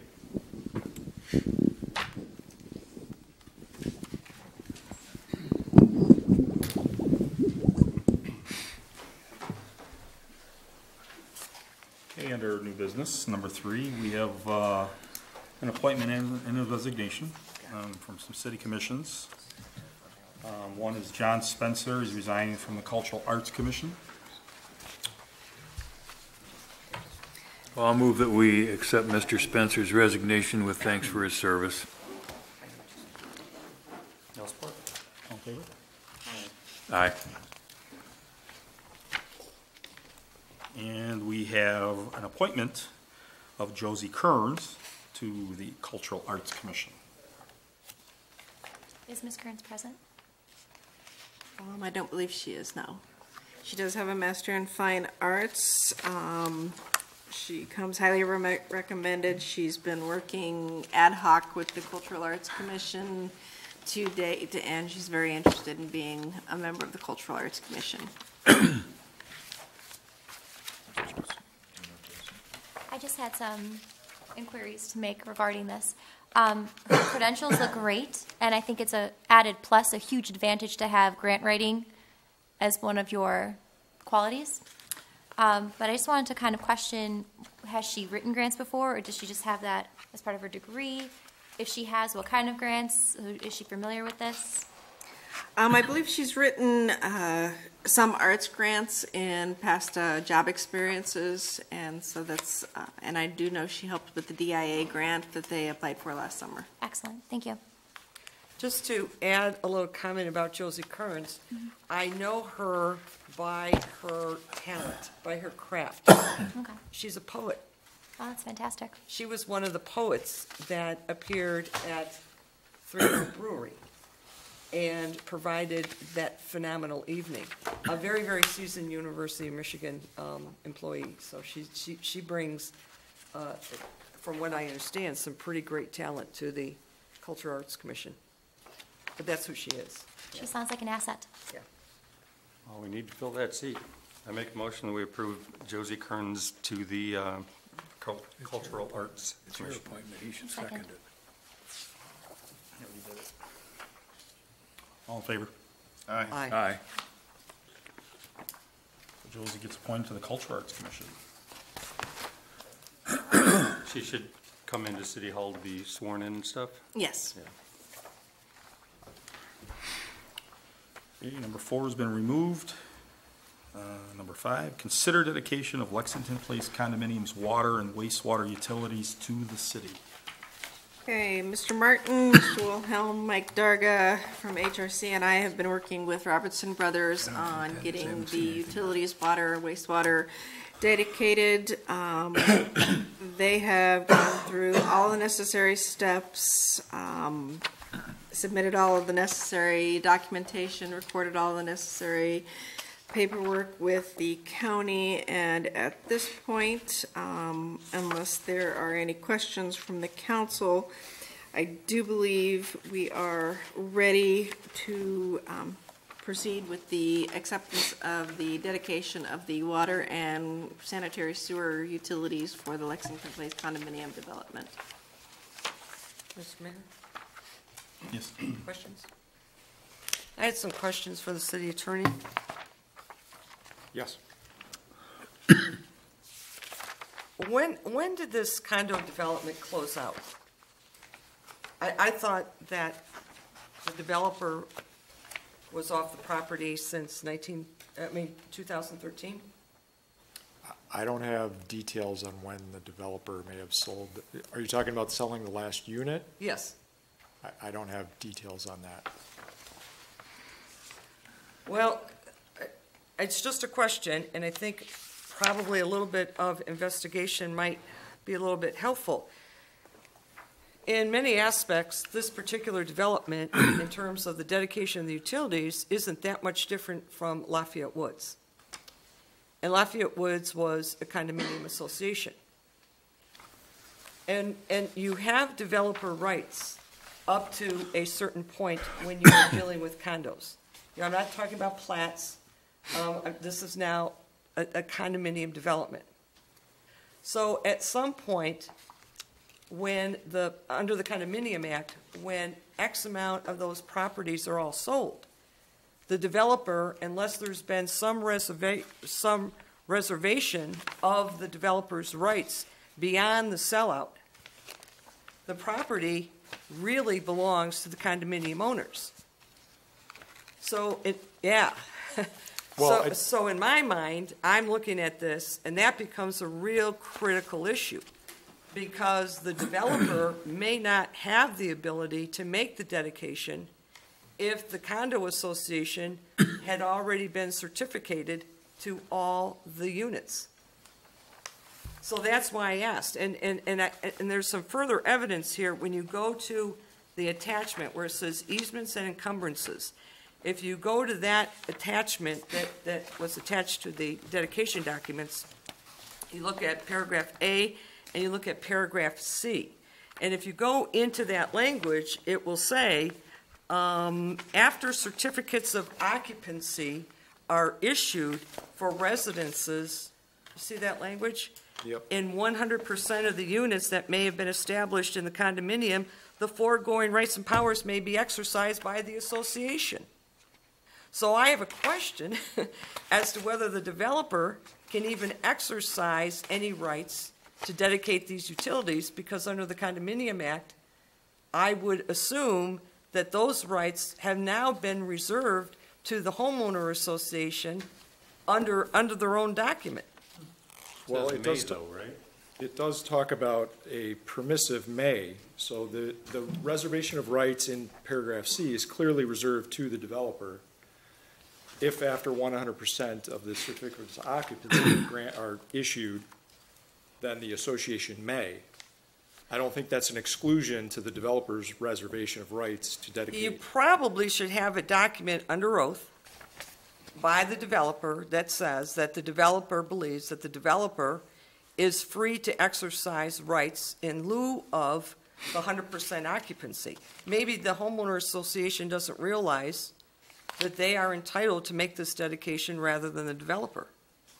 So I think I would cover this transaction a little bit and just put the developer a little bit more on notice, under oath, in a notarized document, that either he has spoken to the homeowner association or that he has the right to exercise the right to dedicate, not the homeowner association.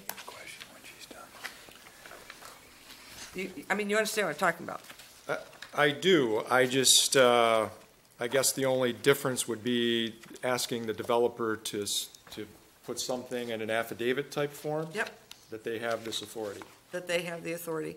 Aside Because from- what's coming into question is that the development has, in fact, certificated out. So there is that question as to whether or not he properly has the rights to make this dedication under the master deed. I would just clean up the documentation. I see your point. I think that, based on the assignment that's here, I think the developer has that right under the master deed. But when you look at the assignment, the developer, under the documents, under the Condominium Act, has the right to assign his development rights, and that's what he did in an assignment dated in 2014. But the documents that are actually the easement documents for the dedication of the utilities are dated in 2015. And it's that area in there where the homeowner association, doesn't matter, in my mind, it doesn't matter who he assigned his development rights to at this point, because it's possible that the homeowner association is actually in control of this dedication.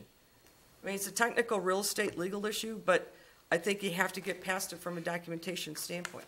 Why don't you just have the association sign off? Or you can have the association sign. I think it becomes a belt and suspenders. I think that. I mean, you make the call, but I'm just saying it's an issue. I think it should be resolved.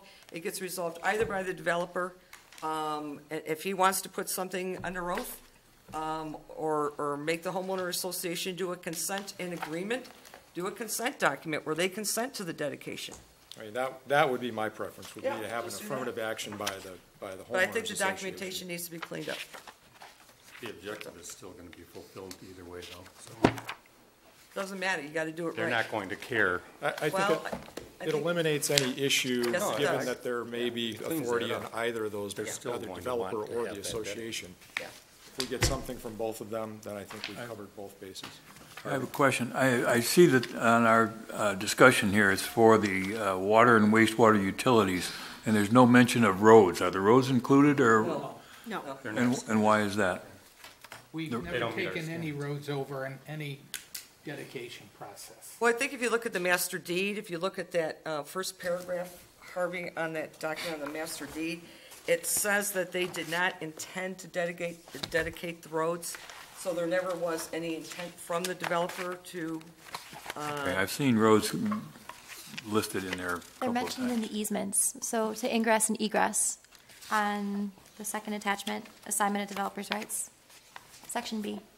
yeah, but if you also look at what I believe is their master deed, it's right here, page 10. It's in Article 7, Section A. Look at that last sentence. Notwithstanding the foregoing, the developer does not presently intend to dedicate the roads within the condominium to public use. Okay.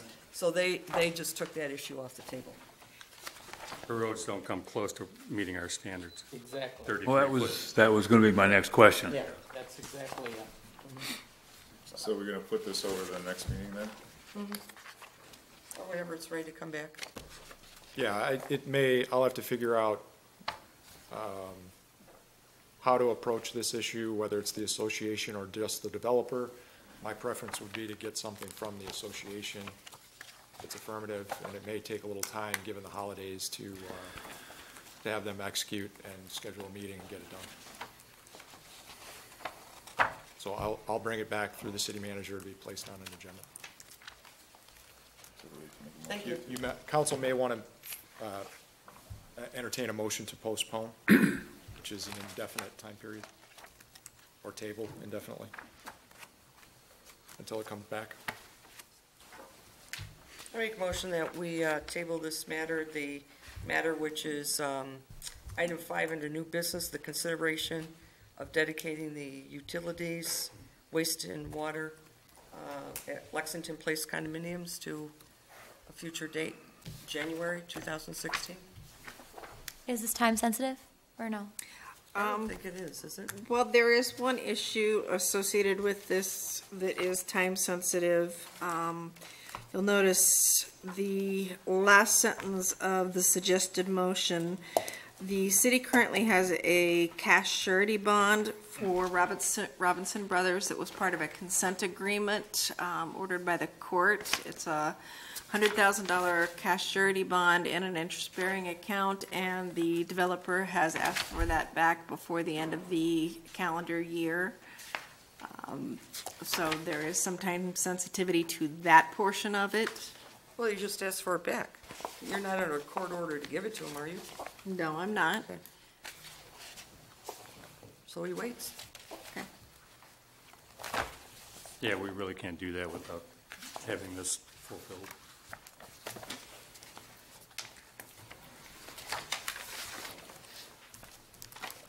I second. All in favor? Aye. Aye. Aye. Any further discussion?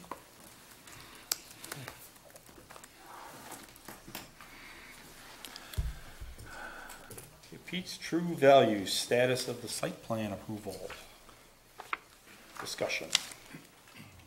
This was a discussion item that Councilman Kurzweil asked to be placed on the agenda. Yeah, this will probably be more of a discussion under the downtown, when we talk about downtown. I don't know, Lynn, have you had an opportunity to find out what the status is? I have, and one moment. I apologize that I didn't get this passed out before the meeting. I have a memo from the city planner. He had to be at another meeting this evening, so he could not attend.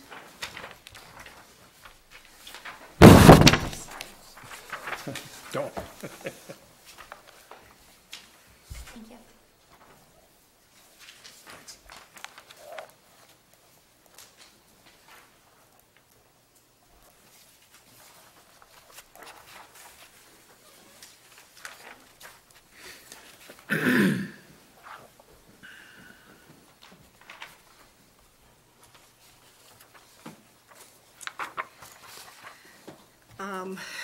Per Mr. Avantini, the city's planner, the status of the site plan for the Peters True Value Storage Building was received by the Planning Commission approval from approximately 1 year ago. A demolition permit was issued for the mill building earlier this year, and that structure was raised.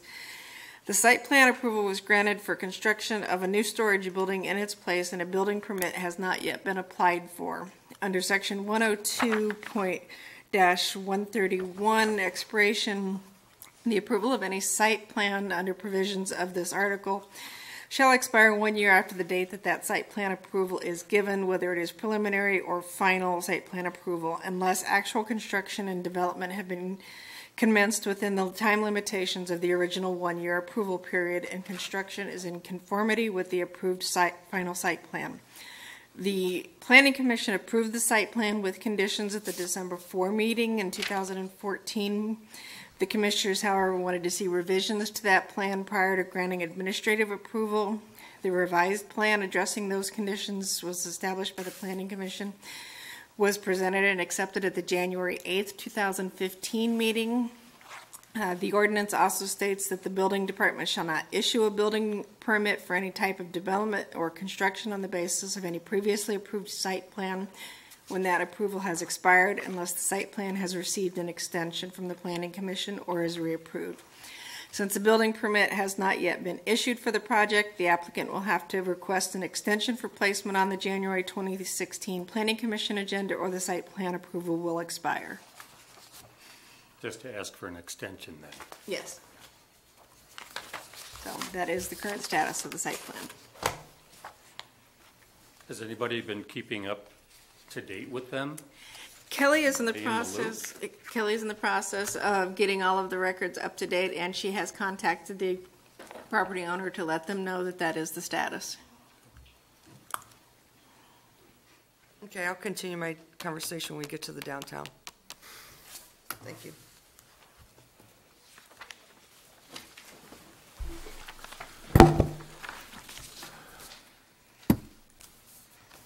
Okay, discussion for performance bonds.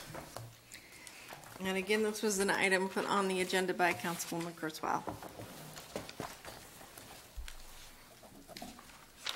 Because we're working with the businesses, this is one aspect of working with businesses where I think we can improve how we are delivering services to the business community. There has been an issue with a cash performance bond. I've done some additional research, and Lynn, I just don't know, have you had an opportunity to look into performance bonds or? I have done research. I've also contacted our city auditor on them, yes. Okay. Because it's kind of important that we're all sort of on the same page. This particular performance bond, I think we're now into our 7th month of getting this cash bond closed out. Is the Robertson Brothers a cash bond also, or is that a surety? It is a surety cash bond that was a consent. They gave us a check that was required by the courts to be put into a separate interest-bearing account. Okay. Because that's going to be important, so this is probably an important discussion. Performance bonds are contracts. I mean, that's what they are. It's a contract.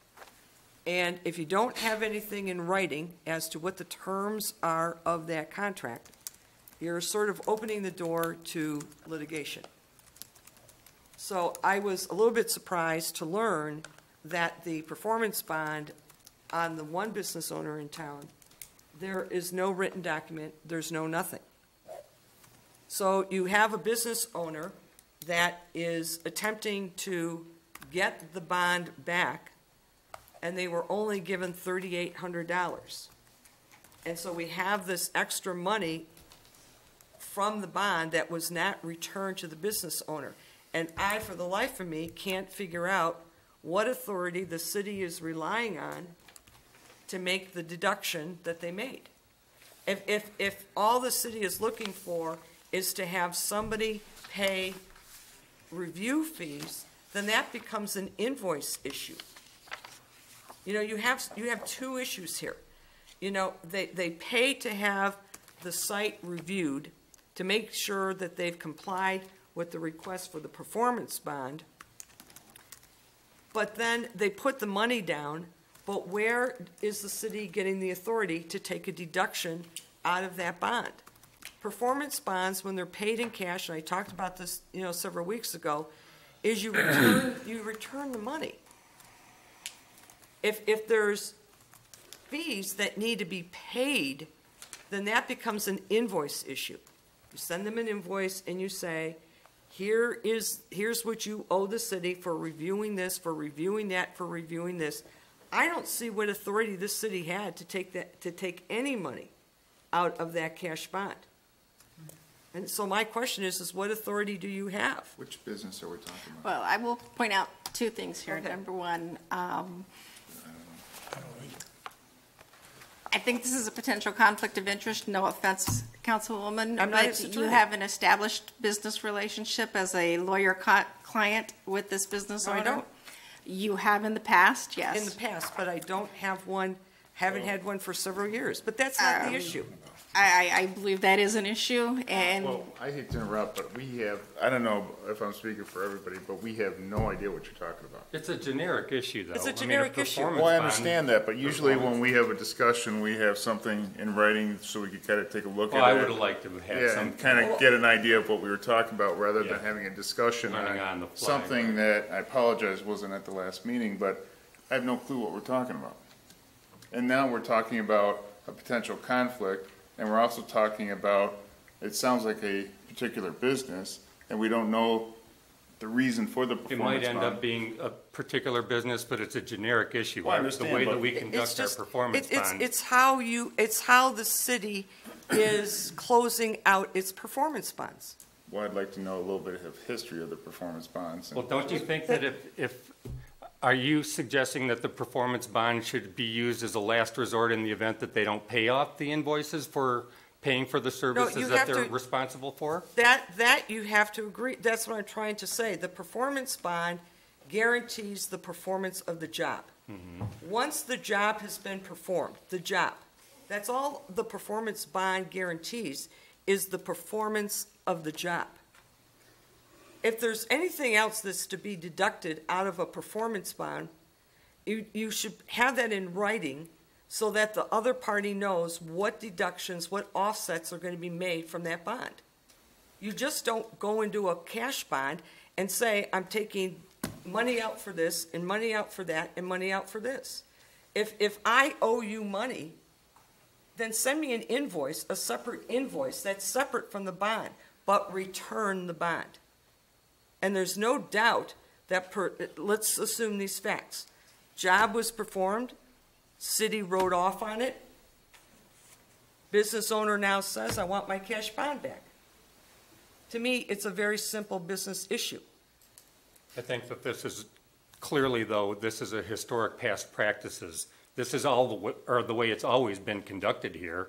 Someone's doing a project, there's review costs and things, and they're pulled from that performance bond. That's just the way it's always been done. I don't know if that has been done, because I've spoken to other business owners where the cash bond has been returned in full. In full. Yes. And a separate invoice has been sent regarding review fees. And I think what it does is that if you put the terms of your bond. Well, I think it makes perfect sense to outline exactly what it's all related you do, to. I mean, you can do it in 3 or 4 sentences and say, thank you for providing a cash bond. This cash bond will secure the performance of a job approved by the planning commission on such and such a date, put down whatever. And if you want review fees to be deducted out of it, you say, at the time the job has been completed and written off by the city, if you have any outstanding fees, then we will make a deduction out of that, blah, blah, blah. If the owner says, I don't want you deducting anything out of it, I want my full bond back, just send me an invoice for whatever fees they're doing. Because when you're dealing with a bond, you're dealing with, it's a contract. So there's a 6-year statute of limitations on this contract until it gets closed out. So you're opening yourself up for 6 years of somebody coming back and saying, I didn't get all my money back. So why would you do that? So I think this sounds to me is like that we take the business person out of it, and Councilman Kibble states it very well, that this is a generic issue. This is a generic issue that needs to be handled. How all the We performance just need to bonds are handled. establish a Need to tighter establish a policy little there. tighter language on how, so we all interpret it the same way as well, and taking the personal business or whatever may be involved in this out of it can't come into play here. I mean, we have to do this. But you got to conduct the business. Our business relationships have to be Right, but conducted. we can't discuss individually every single business situation in this town, or we'll never get any business done. Yeah, but you need to have some procedures in place. We're not arguing that point. That are considered professional, because right now, that professionalism is not there, particularly with performance bonds. Is it a big issue? No. But you know what? If you're going to start revitalizing the downtown, then there's going to be somebody who's going to come in and take a building down and build, and we're going to want a performance bond. I assume there's a performance bond on Knolls of South Lyon? A performance bond? Yes. No, there's not a performance bond on the Knolls of South Lyon. I think that was one of the negotiations. That's right. I'd have to double check on whether it's the performance bond, but for the utilities, they did not provide any security as a negotiating point in that development agreement. That was one of the things that they wanted negotiated out, and the council agreed with that.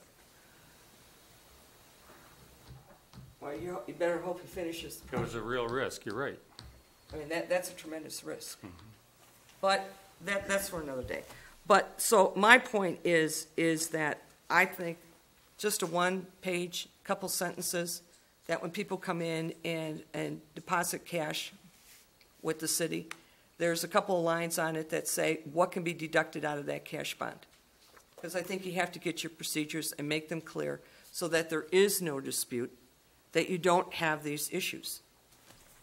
Anything we can do to lessen the ambiguity of how we process stuff is in our best interest. It keeps the city employees out of the mess. It keeps the city out of potential litigation, because your cash bonds could be greater than $5,000.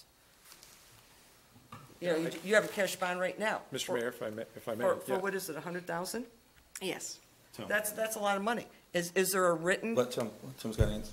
Oh, Go ahead. is it, on this bond here, is there a written document that For- says what you can or cannot? For the Robertson Brothers, there is a court order based on the Robertson Brothers, yes. Yeah, but what are the terms of the bond? The terms of the bond is that the money had to be put into a separate interest earning account. But what are the terms of the actual bond itself? What deductions can you make out of that bond? So when he completes that project and dedicates the utilities, it's my understanding you're going to turn over to him $100,000. Without having to go to my office and get you the copy of the court order, I can't give you the exact Okay, details. so you see, you have no terms to this bond. No, there are terms. I would just have to get you the copy of the consent. I've got a copy of the consent and court order. I just don't have it in front of me. I mean, I think from a best practice standpoint, a bond is to secure certain completion, or certain work to be completed. And we need to establish a better escrow policy so that we're taking money in to do review fees and not be deducting review fees or anything else out of a performance bond. You know, that's a business decision. Yeah, that makes good. You know, that's a business decision. If the city's policy is we will not deduct review fees out of the bonds, then that's fine. Or the city can make a decision and say, normal practice, general practice is cash bonds, when the job is completed, everybody writes off, they get their money back. That's fine too. The problem is you don't have anything in writing. You don't have anything that gives you the authority to deduct a dime out of those cash bonds. But if you want the additional security that you're now going to combine the performance bond with a little bit of a guarantee of payment, now you're talking about a payment bond, where they're going to be responsible for paying all fees associated, including those with the performance. Right, but I think the scenario that's before council right now involves cash, and I think the word bond is modifying it, but there's a cash That's what payment. it's called a cash bond. But there's cash, and returning the 5,000, if there were fees owing, I think it was a practical measure to say, I'm going to deduct whatever I'm owed for review fees from that. Maybe not the best practice, but I think that's what happened from a practical standpoint. We should correct that. I think That's what I would do. We should separate those. That's Performance what I would bonds do. will be held separately and accounted for separately. Fees and costs will be billed, and probably, I think we ought to be collecting those up front as a deposit rather than trying to bill and collect after the fact. I mean, that's an administrative thing, but I think somebody needs to get it cleared up, because right now, it's very loose. You're opening yourself up for litigation, potentially, and you do. So that the fees are all paid, which then completes the project, and then the cash, and then the bond is returned. Is that what you're saying? Can you repeat it? All of the owed fees being owed to the city are paid by the developer or whatever it is, and that completes the job, and then the bond is returned, the full bond. In full, Yes, yes. okay. So they're separate I amounts. just want to make sure I understand what you're saying. That separates it. Separate buckets, But one for performance, one for But the fees. one, yeah, but the one has to happen before the other, correct? Yes. Okay, thank you. And that would be a perfect explanation to put on the bond. Your bond will be returned not only upon performance of the job, but upon payment of the following invoices for additional fees, blah, blah, blah. So we're done here. So, Yeah, I think we've but you discussed need this. to, We've just, Establish I a think we all policy. agree we need to establish some parameters a little bit stronger. I mean, one of the things that we talked about earlier, when the Brighton attorneys were here, is our ordinances and our codes and some of the language is a little bit antiquated for the time that we're in today, maybe. And some of the things are changing very drastically, very quickly in the real estate side and the development side, and this is probably one area we need to tighten up a little bit. You know, so issues do not arise for anybody. And we need to understand them as a council as well, so. Thank you. So let's move along. Yeah, I'm ready to move on. Okay. We covered that.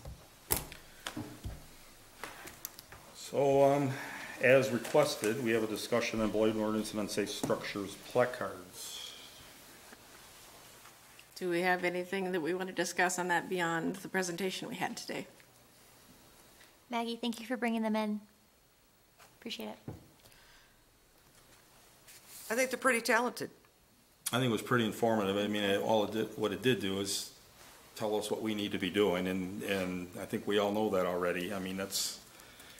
They provided some insight for us. Yeah, and it was nice to see what they actually did and hear some of the insight on how they tackled some of these matters with some of the same type of. And provided a pretty logical plan. Yeah, very And methodical. I think what I was logical. surprised with is that it's not a rocket science type of thing. It doesn't have to be any harder than what it is. We don't need to make it harder.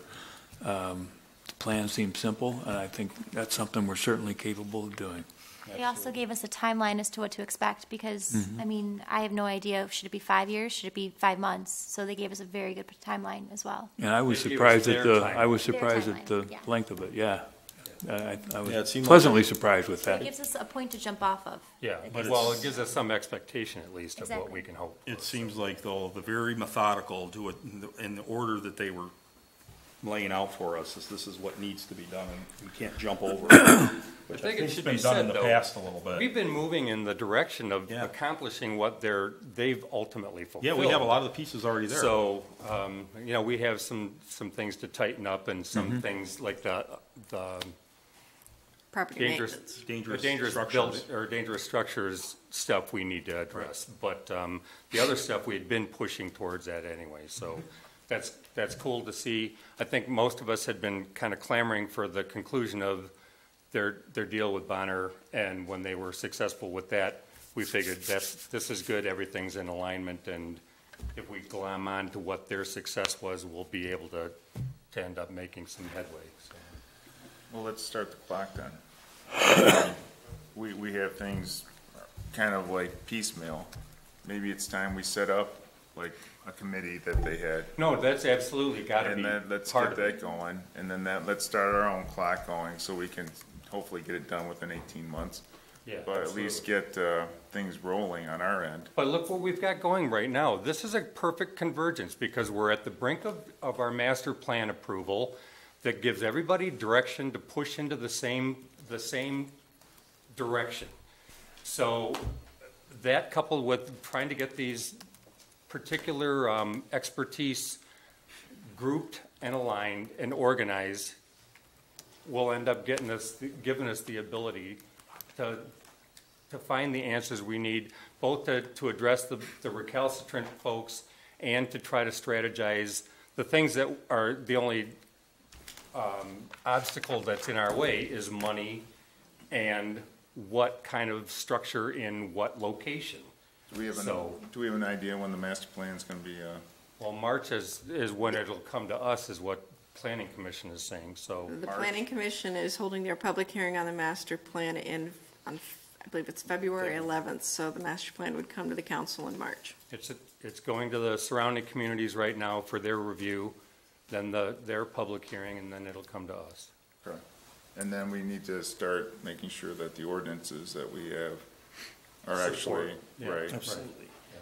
I would like to consider expediting the process and hiring these two individuals. I'd like to see them.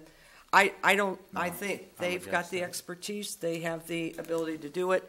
I don't think. Rosati's a big firm with the I- same level of expertise. I think these individuals are probably better prepared. I just think that they are ready to go, they're ready to hit the ground. I'm not as fond of the Rosati law firm. I think that there are some weaknesses in terms of their ability to deliver services.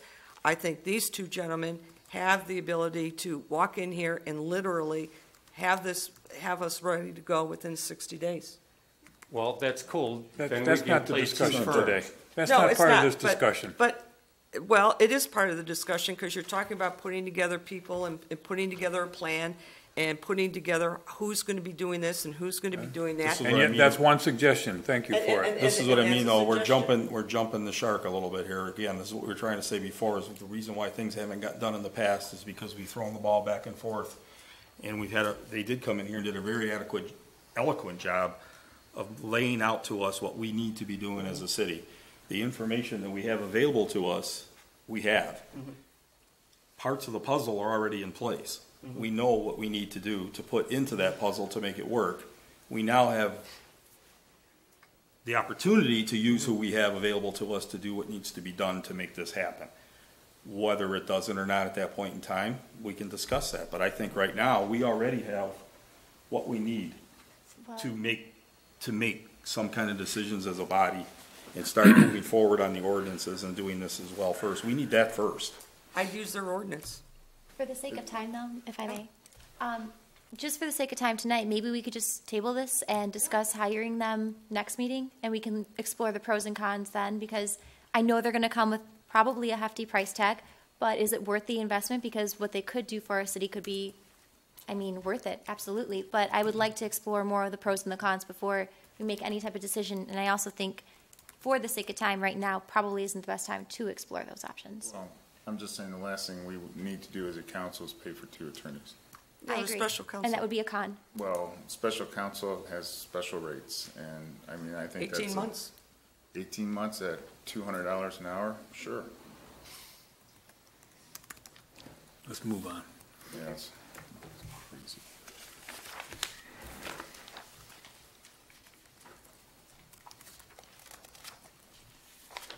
Downtown. I'm just getting my head straight here after all this. all the legal jargon going on here. So a discussion with the downtown. We had this, was asked to put on here on a running topic, which I think is a great idea. Not that it hasn't been discussed before, but I think gives everybody an opportunity to kind of say a little something or nothing, you know, I mean, but at least shows that we're trying to accomplish something here, which is part of why the blight ordinance is kind of a hot topic, a big push button. So with that, let's start the discussion with the downtown, if anybody has anything. I mean, how's the demo going on the building? Looks good? The demo is going well. I have been staying in touch with the contractor on a regular basis. I will look into the concerns that Mr. Richards brought up. The contract was supposed to be clear that they were supposed to remove any and all foundations, so I'm not sure why they're thinking that the cement floor is supposed to remain. The contract was reviewed by the city attorney before it was put out for bid, so I will follow up on that. Harvey. Okay, thank you. Thank you, Mr. Mayor. One thing we talked about at our last meeting peripherally was expanding the DDA, yes, the footprint of the DDA. Could you do a little research on that, and so we just have that information available to us when the time comes, or have someone on your staff do that? I will actually, Kelly and I started looking into that today. The last time it was considered was in 2008, and so That's there's about right. A very large file on it. Thank you. Yep. If you could get all the particulars too about what sunset timelines are available to do that. I really was attracted by Carmen's idea of revaluing the downtown so that we could grow that TIF earlier, you know, instead of having to let things escalate to where they were before the downfall, so.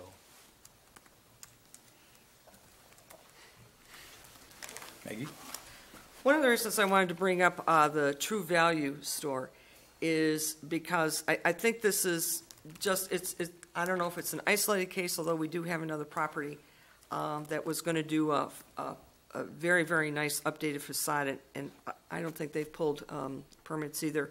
But here you have a case where if you're looking at improving the downtown, you also have to improve your approaches as you're coming into your downtown.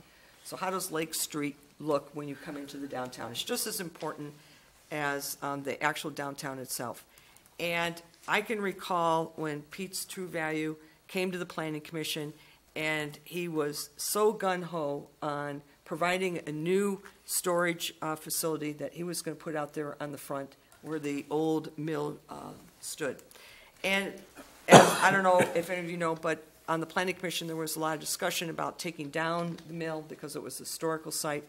And some of us felt it should stay and they should renovate it. There were other individuals who said, take it down, but put a new storage facility on it. So we had this beautiful design that was going to match the True Value store. And when you drive past that corner now, all you have is just this, you know, fencing, and you have grass. So here you have an attempt by the Planning Commission to improve the approach coming into the downtown area, and a business owner that has not pulled a permit yet to do what the Planning Commission had approved, which was going to be a really nice addition to that corner. There was going to be great landscaping going in. It was going to match the building that's already there, and it would be a tremendous, and I talked about this at the last city council meeting, you know, investment blight, this inverse relationship. If people are not going to invest in this town, you're going to get blight. And here you had an opportunity where True Value got what they wanted. He wanted that mill taken down because of the insurance premiums. It was costing him phenomenal amounts of money to insure a vacant building. He got what he wanted, but what did the city get? I mean, here we are getting ready for a site plan to expire, and he won't be back. Once it expires, chances are he probably won't be back. Now, I heard, and I don't know if it's true, that there has been another purchase of another hardware store in another community. So this property owner has the money, it's just not being spent in South Lyon. So how we remedy it, I don't know, but I just wanted to bring that to the attention of City Council. That maybe we need to sit down with them and say, look, we have this corner, it doesn't look real good, here's the plans, look how nice this would look as an approach coming into our downtown area. When can we get you on schedule to get this done? I mean, I almost feel like betrayed. Well, the first part of that, it had to come down. I mean, sometimes historic structures are, I come from the real estate side and architectural engineering and design, and as much as you want to salvage something, sometimes it's unsalvageable financially to do it. You just can't do it. And in this case, it had to come down. The demo wasn't predicated on them building that building. Yes, it was. No, I don't think that they were Yeah, tied. that's what we approved. We agreed to permit the takedown in return for him building a storage bin that is similar in structure to the original True Value. Yeah. They didn't have a problem with it a year and a half ago or a year ago. How, well, I don't know. It was I never don't condemned. understand how the planning commission has the ability to prohibit someone from doing a demo on a property. But that's how it happened. I'll have to It was look never at that condemned. language, It was 'cause never- That it- doesn't ring true. It was, the building was never condemned. He was still using it. No, he wasn't. Yeah, there was actually There was topsoil, things like that. wheelbarrows parked outside of it. There was some product in it. I don't think whether he's using it or not using it was really the question. I mean, the building was a mess. The building was really in bad shape. I love the building. I love the way it looked. It would have been nice to have it sitting there and refurbished. But you can't force him to put money into something No. that isn't gonna work. But now He had to you've take it got- down. now He you've took got it down. grass. Well, he hasn't applied for the permit yet, Yeah. so. And it's a really nice structure. It's a real nice accessory building that would really look nice on that approach coming into the There's downtown a lot area. of things in town that would look really nice if we told the builders and the owners of these properties to do them, and we don't have the authority to force someone to build something. No, but we can sit down and say, this is where we're going. I mean, if you take that kind of attitude, we'll never get the downtown Well, done. that's why I said we gotta Yeah. we gotta not jump over Yeah. everything. We have to do it methodically, or we get ourselves Yeah. in a situation where nothing gets done. Yeah.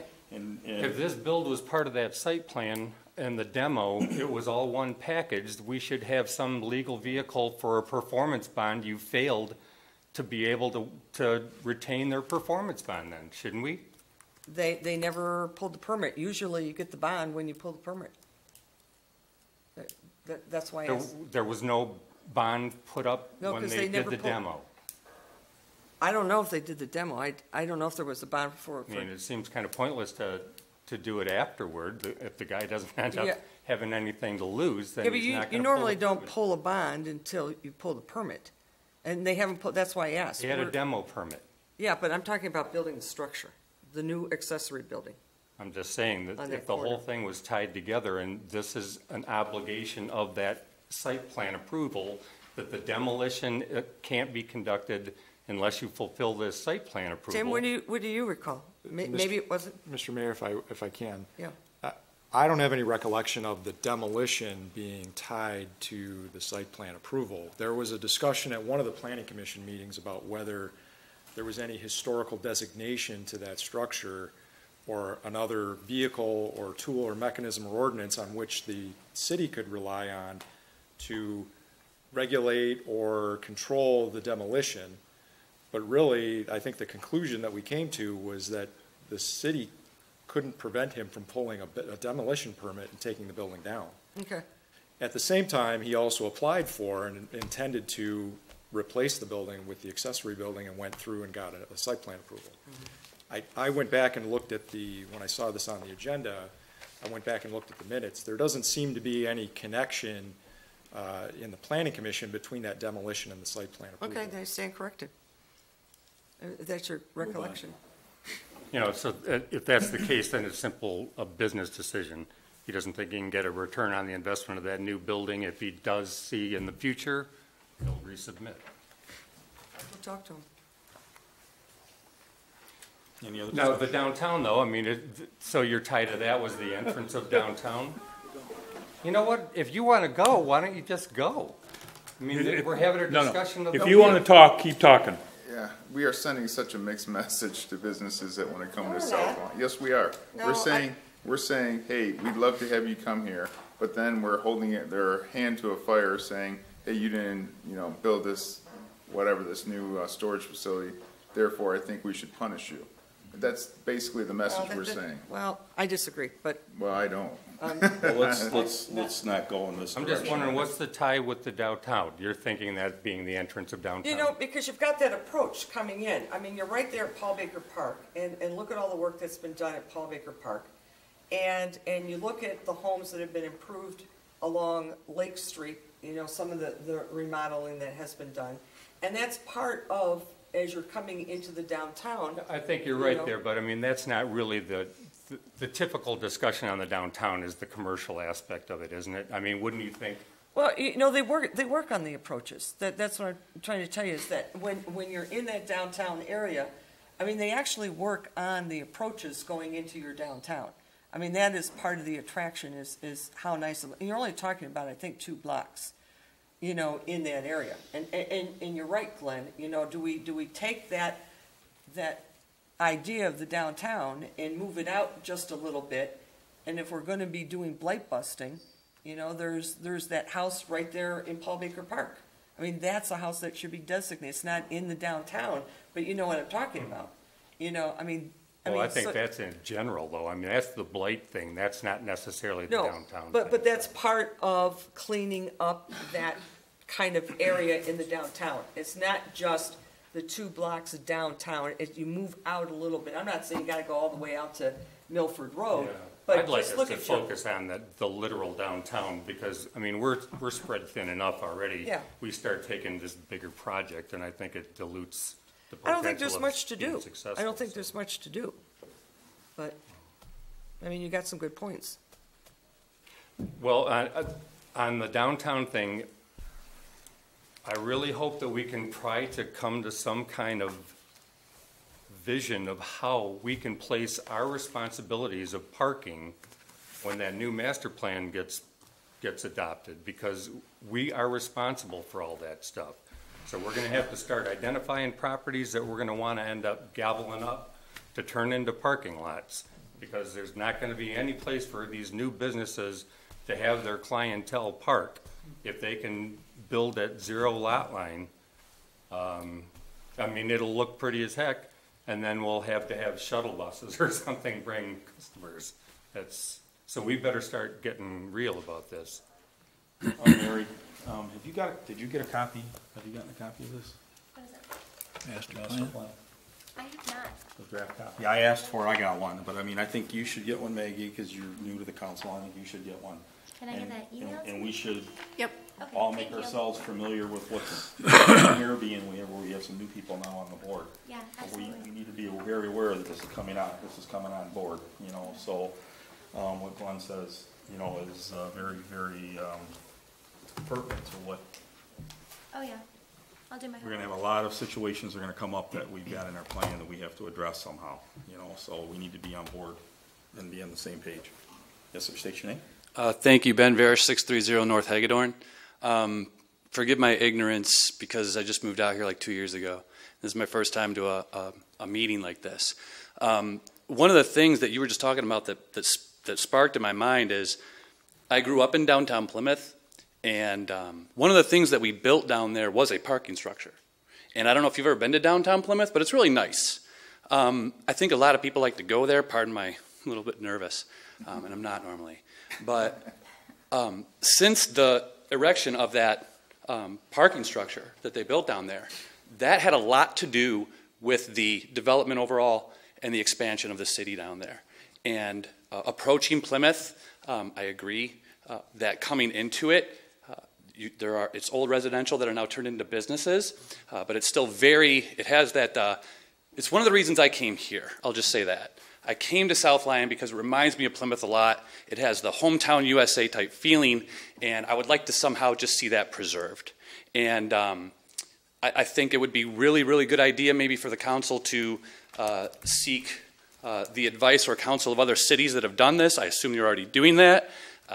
One person in particular that I think you might want to reach out to might be Dan Gilbert, as he will tell you that you can have the best lawyers and you can have the best litigation and all this other stuff, but if you don't have a shared vision about what you want downtown South Lyon to be and look like, this is all just rhetoric. It doesn't matter. Like, none of this means anything. So I would start with, what do you guys want people to come here for? What do you want to be known for? Like, why would someone drive 45 miles to come to South Lyon? What do we have? That's what I would start with. How are you going to draw people? Why would they come here? And then once you have that shared vision, then I would suggest taking the next steps. And thanks for letting me talk. Yeah, that's a real heavy undertaking. Try to get everybody to vision the same vision. That's a real challenge. The big vision is you want people to come here. Yeah. Yeah, of course. Thank you. Okay, I think we're good. So continue to talk about the downtown. I think it's important. Mixed messages or not mixed messages, I think we need to have the dialogue. That's all. It's something that's needed to happen for a long time, and it's not going to be simple, so I think it's good. I think we also need to be willing to not talk about it. If there's nothing new, yes, absolutely. Let's not just beat the crap out of this for the absolutely. sake of talking about it. Beat a dead horse. Okay, let's move on to the manager's report. The one thing I have this evening, as I mentioned at the last meeting, I reached out and contacted 3 different potential council retreat facilitators, one from the League, one from Eastern Michigan, and one other independent facilitator. I have gotten a proposal from one. The other 2 are holding off on submitting proposals because they don't have dates available in January. Wanted to find out from the council if you are willing to push out a potential retreat into February or March. If so, that would give us a broader range of potential facilitators to seek proposals from. If you can give me potential dates, because I know Saturdays work best for the council, that I could provide to them, I can get back to them and then hopefully have proposals to bring on the 28th. Well, personally, I think that we should be going to Johnson Rosati. The idea of spending out of pocket to just visit and get to know each other is ridiculous. So. Well, above and beyond location, just getting the proposals from the facilitators on what they would like to do, what their costs are, and how they would handle the retreats themselves is what I'm looking at. Oh, the facilitators. Yeah, the actual facilitators, not the locations. Do you want us to just email you dates that work best for us? Yes, if you can. That's not a problem. If it's going to be on a Saturday, just let me know when it is, and I'll know. Yeah, I have think no I'm clear issues too. with it. So I think it's a good idea. Okay, so you'd be willing to look at a February date? Sure. No, I have the bar exam in February. I'll be dead to the world. Oh, so. you don't need to study. Don't worry about Thanks. it. Isn't that multiple choice? Yes. Part So- one. I think Mike said he was going to help you study. If February is out, would March work for March the would council? be excellent. Yes. Okay, I will talk to the facilitators, yes. I had a question, Mr. Mayor. Are we going to be making decisions, I assume, at this, or how? Because I took a look at the Open Meetings Act. It would be noticed as an open meeting, and it would be open to the public. And some of the case law in the Open Meetings Act, the more I was looking at this, requires more of a restriction in terms of jurisdiction as to where this goes. So maybe the Johnson-Rosati alternative, when you look at the case law, would be out, Holiday Inn would be out, Eastern Michigan would be out, because some of the case law appears to indicate that you need to stay within the jurisdiction of where you're at. I don't know, I'll let you sort of take a second look at that. But I'd be moving interested in outside, seeing what you found. I'd done some Yeah. research on this and didn't see anything specific as to location. There is some caution in the case law that if you were to take, say, for example, go up to Traverse City and try and notice a public meeting there, it's really not a close enough distance to make it a meaningful open meeting. That may be a concern.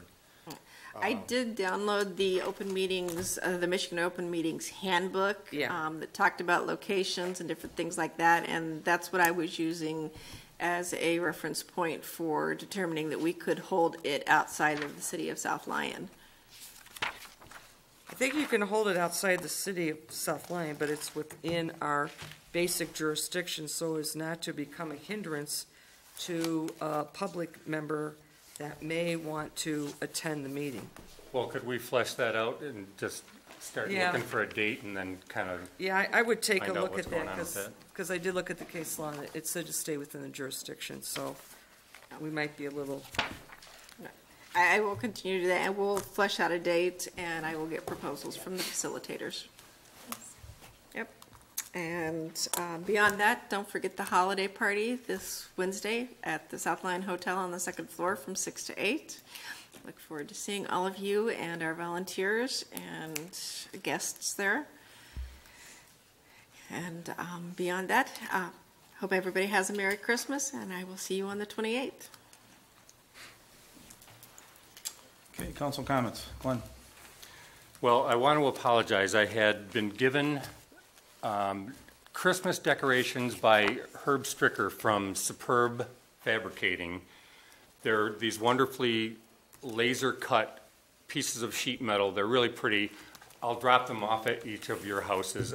They're sitting on my workbench at the house, so I don't know about that. The other thing was the cool Yule was, the weather couldn't have been more perfect, maybe not for the cool Yule, but I was enjoying it. And the access to the chapel to listen to the high school choir in there was an awful lot of fun. And it was just a nice event. Seeing the kids going up to Santa is always a lot of fun. You know, my kids are all grown up now, so, you know, when you see those little cuties going up there, you remember those days when they were little, so. But that was a real nice event. That's all I have, and have a nice Christmas. And, oh, I guess we got another meeting yet. No, that's after that. Yeah, so yeah, Merry Christmas. Save the Happy New Year. Okay, so you guys are going to hate me. I have a couple different things. I'll make it quick. All right.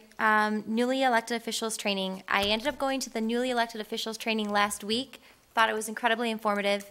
I spoke with a couple other people who, elected officials who were there from different communities, and I told them about our downtown issues, and they informed me that multiple people from their community all said the same thing. Community said the same thing, that they hired grant writers to come in, and that did a world of good for their communities, and they brought in a lot of money. So I don't know if we can possibly put that on December 28th agenda to have grant writing, hiring a grant writer, or even if we have somebody who's available who is a grant writer and present to us what grants are out there, have we been applying for them?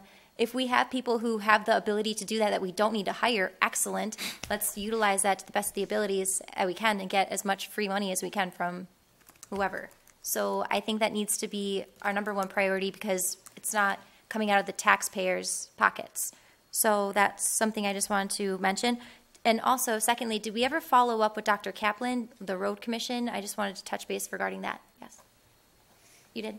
Yes. How'd it go? And I did as well. I contacted the road commission immediately following the last meeting, and I had a follow-up meeting with them today. I also know that Councilwoman Kurzweil and Dr. Kaplan were both at their meeting last week. Perfect. How'd it go? I can talk about, you want me to talk about it now? Really briefly, just like super quick. It was a great meeting. It was a very professional group of individuals. Are they going to solve his problem? Well, they're going to come out here and they're going to meet with him, and they are very interested in working with South Lyon. That's when I learned that your meeting with them was canceled. You canceled it. Have you rescheduled it? I had it this morning. I was ill last week, and so I was unable to attend. Yeah, and they were absolutely a wonderful, wonderful group of individuals, very interested in coming to South Lyon, very interested in developing, like I said, that relationship with South Lyon. They're going to meet with Dr. Kaplan. Dr. Kaplan is just a great ambassador for South Lyon. He was just wonderful. It was a very, very positive meeting. And on that real quick, Glenn, I asked the question about South Lyon not being on their menu drop, and that's a software problem that's going to be taken care of. So, there you go. So I followed up on that. They were just a fan. So they must love us. I'm telling you, they were an extremely professional group of individuals. Fantastic. Very, very welcoming, very, very interested in having somebody from South Lyon take an interest in coming out and meeting with them. They were wonderful. Thank you for addressing that. I appreciate it. Thank you. And I'm sure Dr. Kaplan appreciates it as well. Like, we need to take care of our business owners. Third, I received a phone call regarding our former mayor, Ted Wallace, and his issues regarding repayment. Did that ever get addressed? Whatever happened to that? Does that need to go in the agenda? I'm just asking because I just wanted to get some clarity. As he chose not to come today, I am moving forward with past practice, and we are leaving it at that. So just to clarify, no one has been paid? No. Okay, thank you for clarifying. Fourth point, I just wanted to quickly make a note that there was a dedication made to a fallen soldier who graduated a year after me. Dominic was actually a very good guy, very fantastic person, and gone too soon, but there was a football field, the South Lyon football field is dedicated to Dominic, and I just wanted to point out that I think that our community is absolutely fantastic for doing that. So, number 5, Cool Yule. Good stuff, Cool Yule people who put that on. I didn't make it, but I have people who have kids that went, and they said it was amazing, so good stuff. Also, the city website, I don't know if we can put this on the agenda, but maybe updating that because it looks a little outdated, and there's some spelling errors that I caught as well. We're actually in the process of updating the website. We've just gotten all the pictures. We are uploading a informational sheet to the company that we have contracted with, and we are in the process of moving over content, updating the entire website. We just need to get out of the 1980s. Yep. I'm really sorry, but that needs to happen. And do we have a timeline? Is that going to happen next year, 2 years from now? It's going to happen hopefully within the next 12 weeks. Okay, excellent. Awesome. Thank you for addressing that. And lastly, happy holidays. Thanks to you guys for coming. I know you're falling asleep back there. Hang in there. Harvey. I think I've said enough tonight. Merry Christmas, everyone. Mike. Yeah, Merry Christmas. Well, I got a couple things, as I'm sure people expected it. I'm going to go back to the, first of all, Lynn, did you have those amendments to the budget that you were going to provide? I do. I forgot to bring them this evening. I will email them to you. That's perfect. And do we have the 2015-16 budget online yet? Yes. Okay, perfect. Also, I would just want to thank the Oakland County Road Commission for putting the four-way stop in at 9 Mile and Griswold. They moved very, very quickly, I think within 60 days of the complaints that came predominantly, I think, from the South Lyon area. They were very, very responsive, and I want to publicly thank them for listening. Lynn, I have a question for you, only because I read the article in the paper about the 390 Lafayette. Yes. And this is concerning the minimum that we can charge when we sell the property. There's a cap on it? Yes. Okay. Where did you see that? I'm just curious. That is it's actually not a minimum, it's a maximum we can charge on the property without turning over anything over that back to the county because we acquired it via back taxes. Yeah, okay, that's key because the article in the paper did not say that you can charge in excess because you can't. Right. So I just want to make sure people know. You can we know. you can We know. charge. We know. Well, no, because I listened to the city council meeting where the prior mayor said that there was only so much he was allowed to charge. That's not true. You can sell that property for any dollar amount you want. The overage just goes to the It's the county. overage. We Yeah, can't make a We profit can't as make the a profit. profit. Yeah, so all I'm doing is fine tuning the information and making sure that it's correct. Additionally, I had an opportunity to review the attorney invoices, I think for the month of October. And I don't really care, and I'm on a need-to-know basis, so I'm just gonna say I don't need to know. But I noticed that council people call you and you bill them for the time that you talk to them on the phone. I personally am not gonna take advantage of that. I'm gonna be a little bit more transparent, I think, with my conversations and keep them on the record. So if I have anything to say to the city attorney, for the most part, I'm gonna talk to you, in an open meeting. And if I do speak with you, I would ask that you put my name down on the invoice, because I don't want to go behind anybody on city council. I want my name to go down on that invoice and say exactly what I spoke to you about. So if anybody wants to know what I'm talking to you about, they will know that. So that's just going to be my own personal policy. It doesn't mean anything about anybody else. That's just me.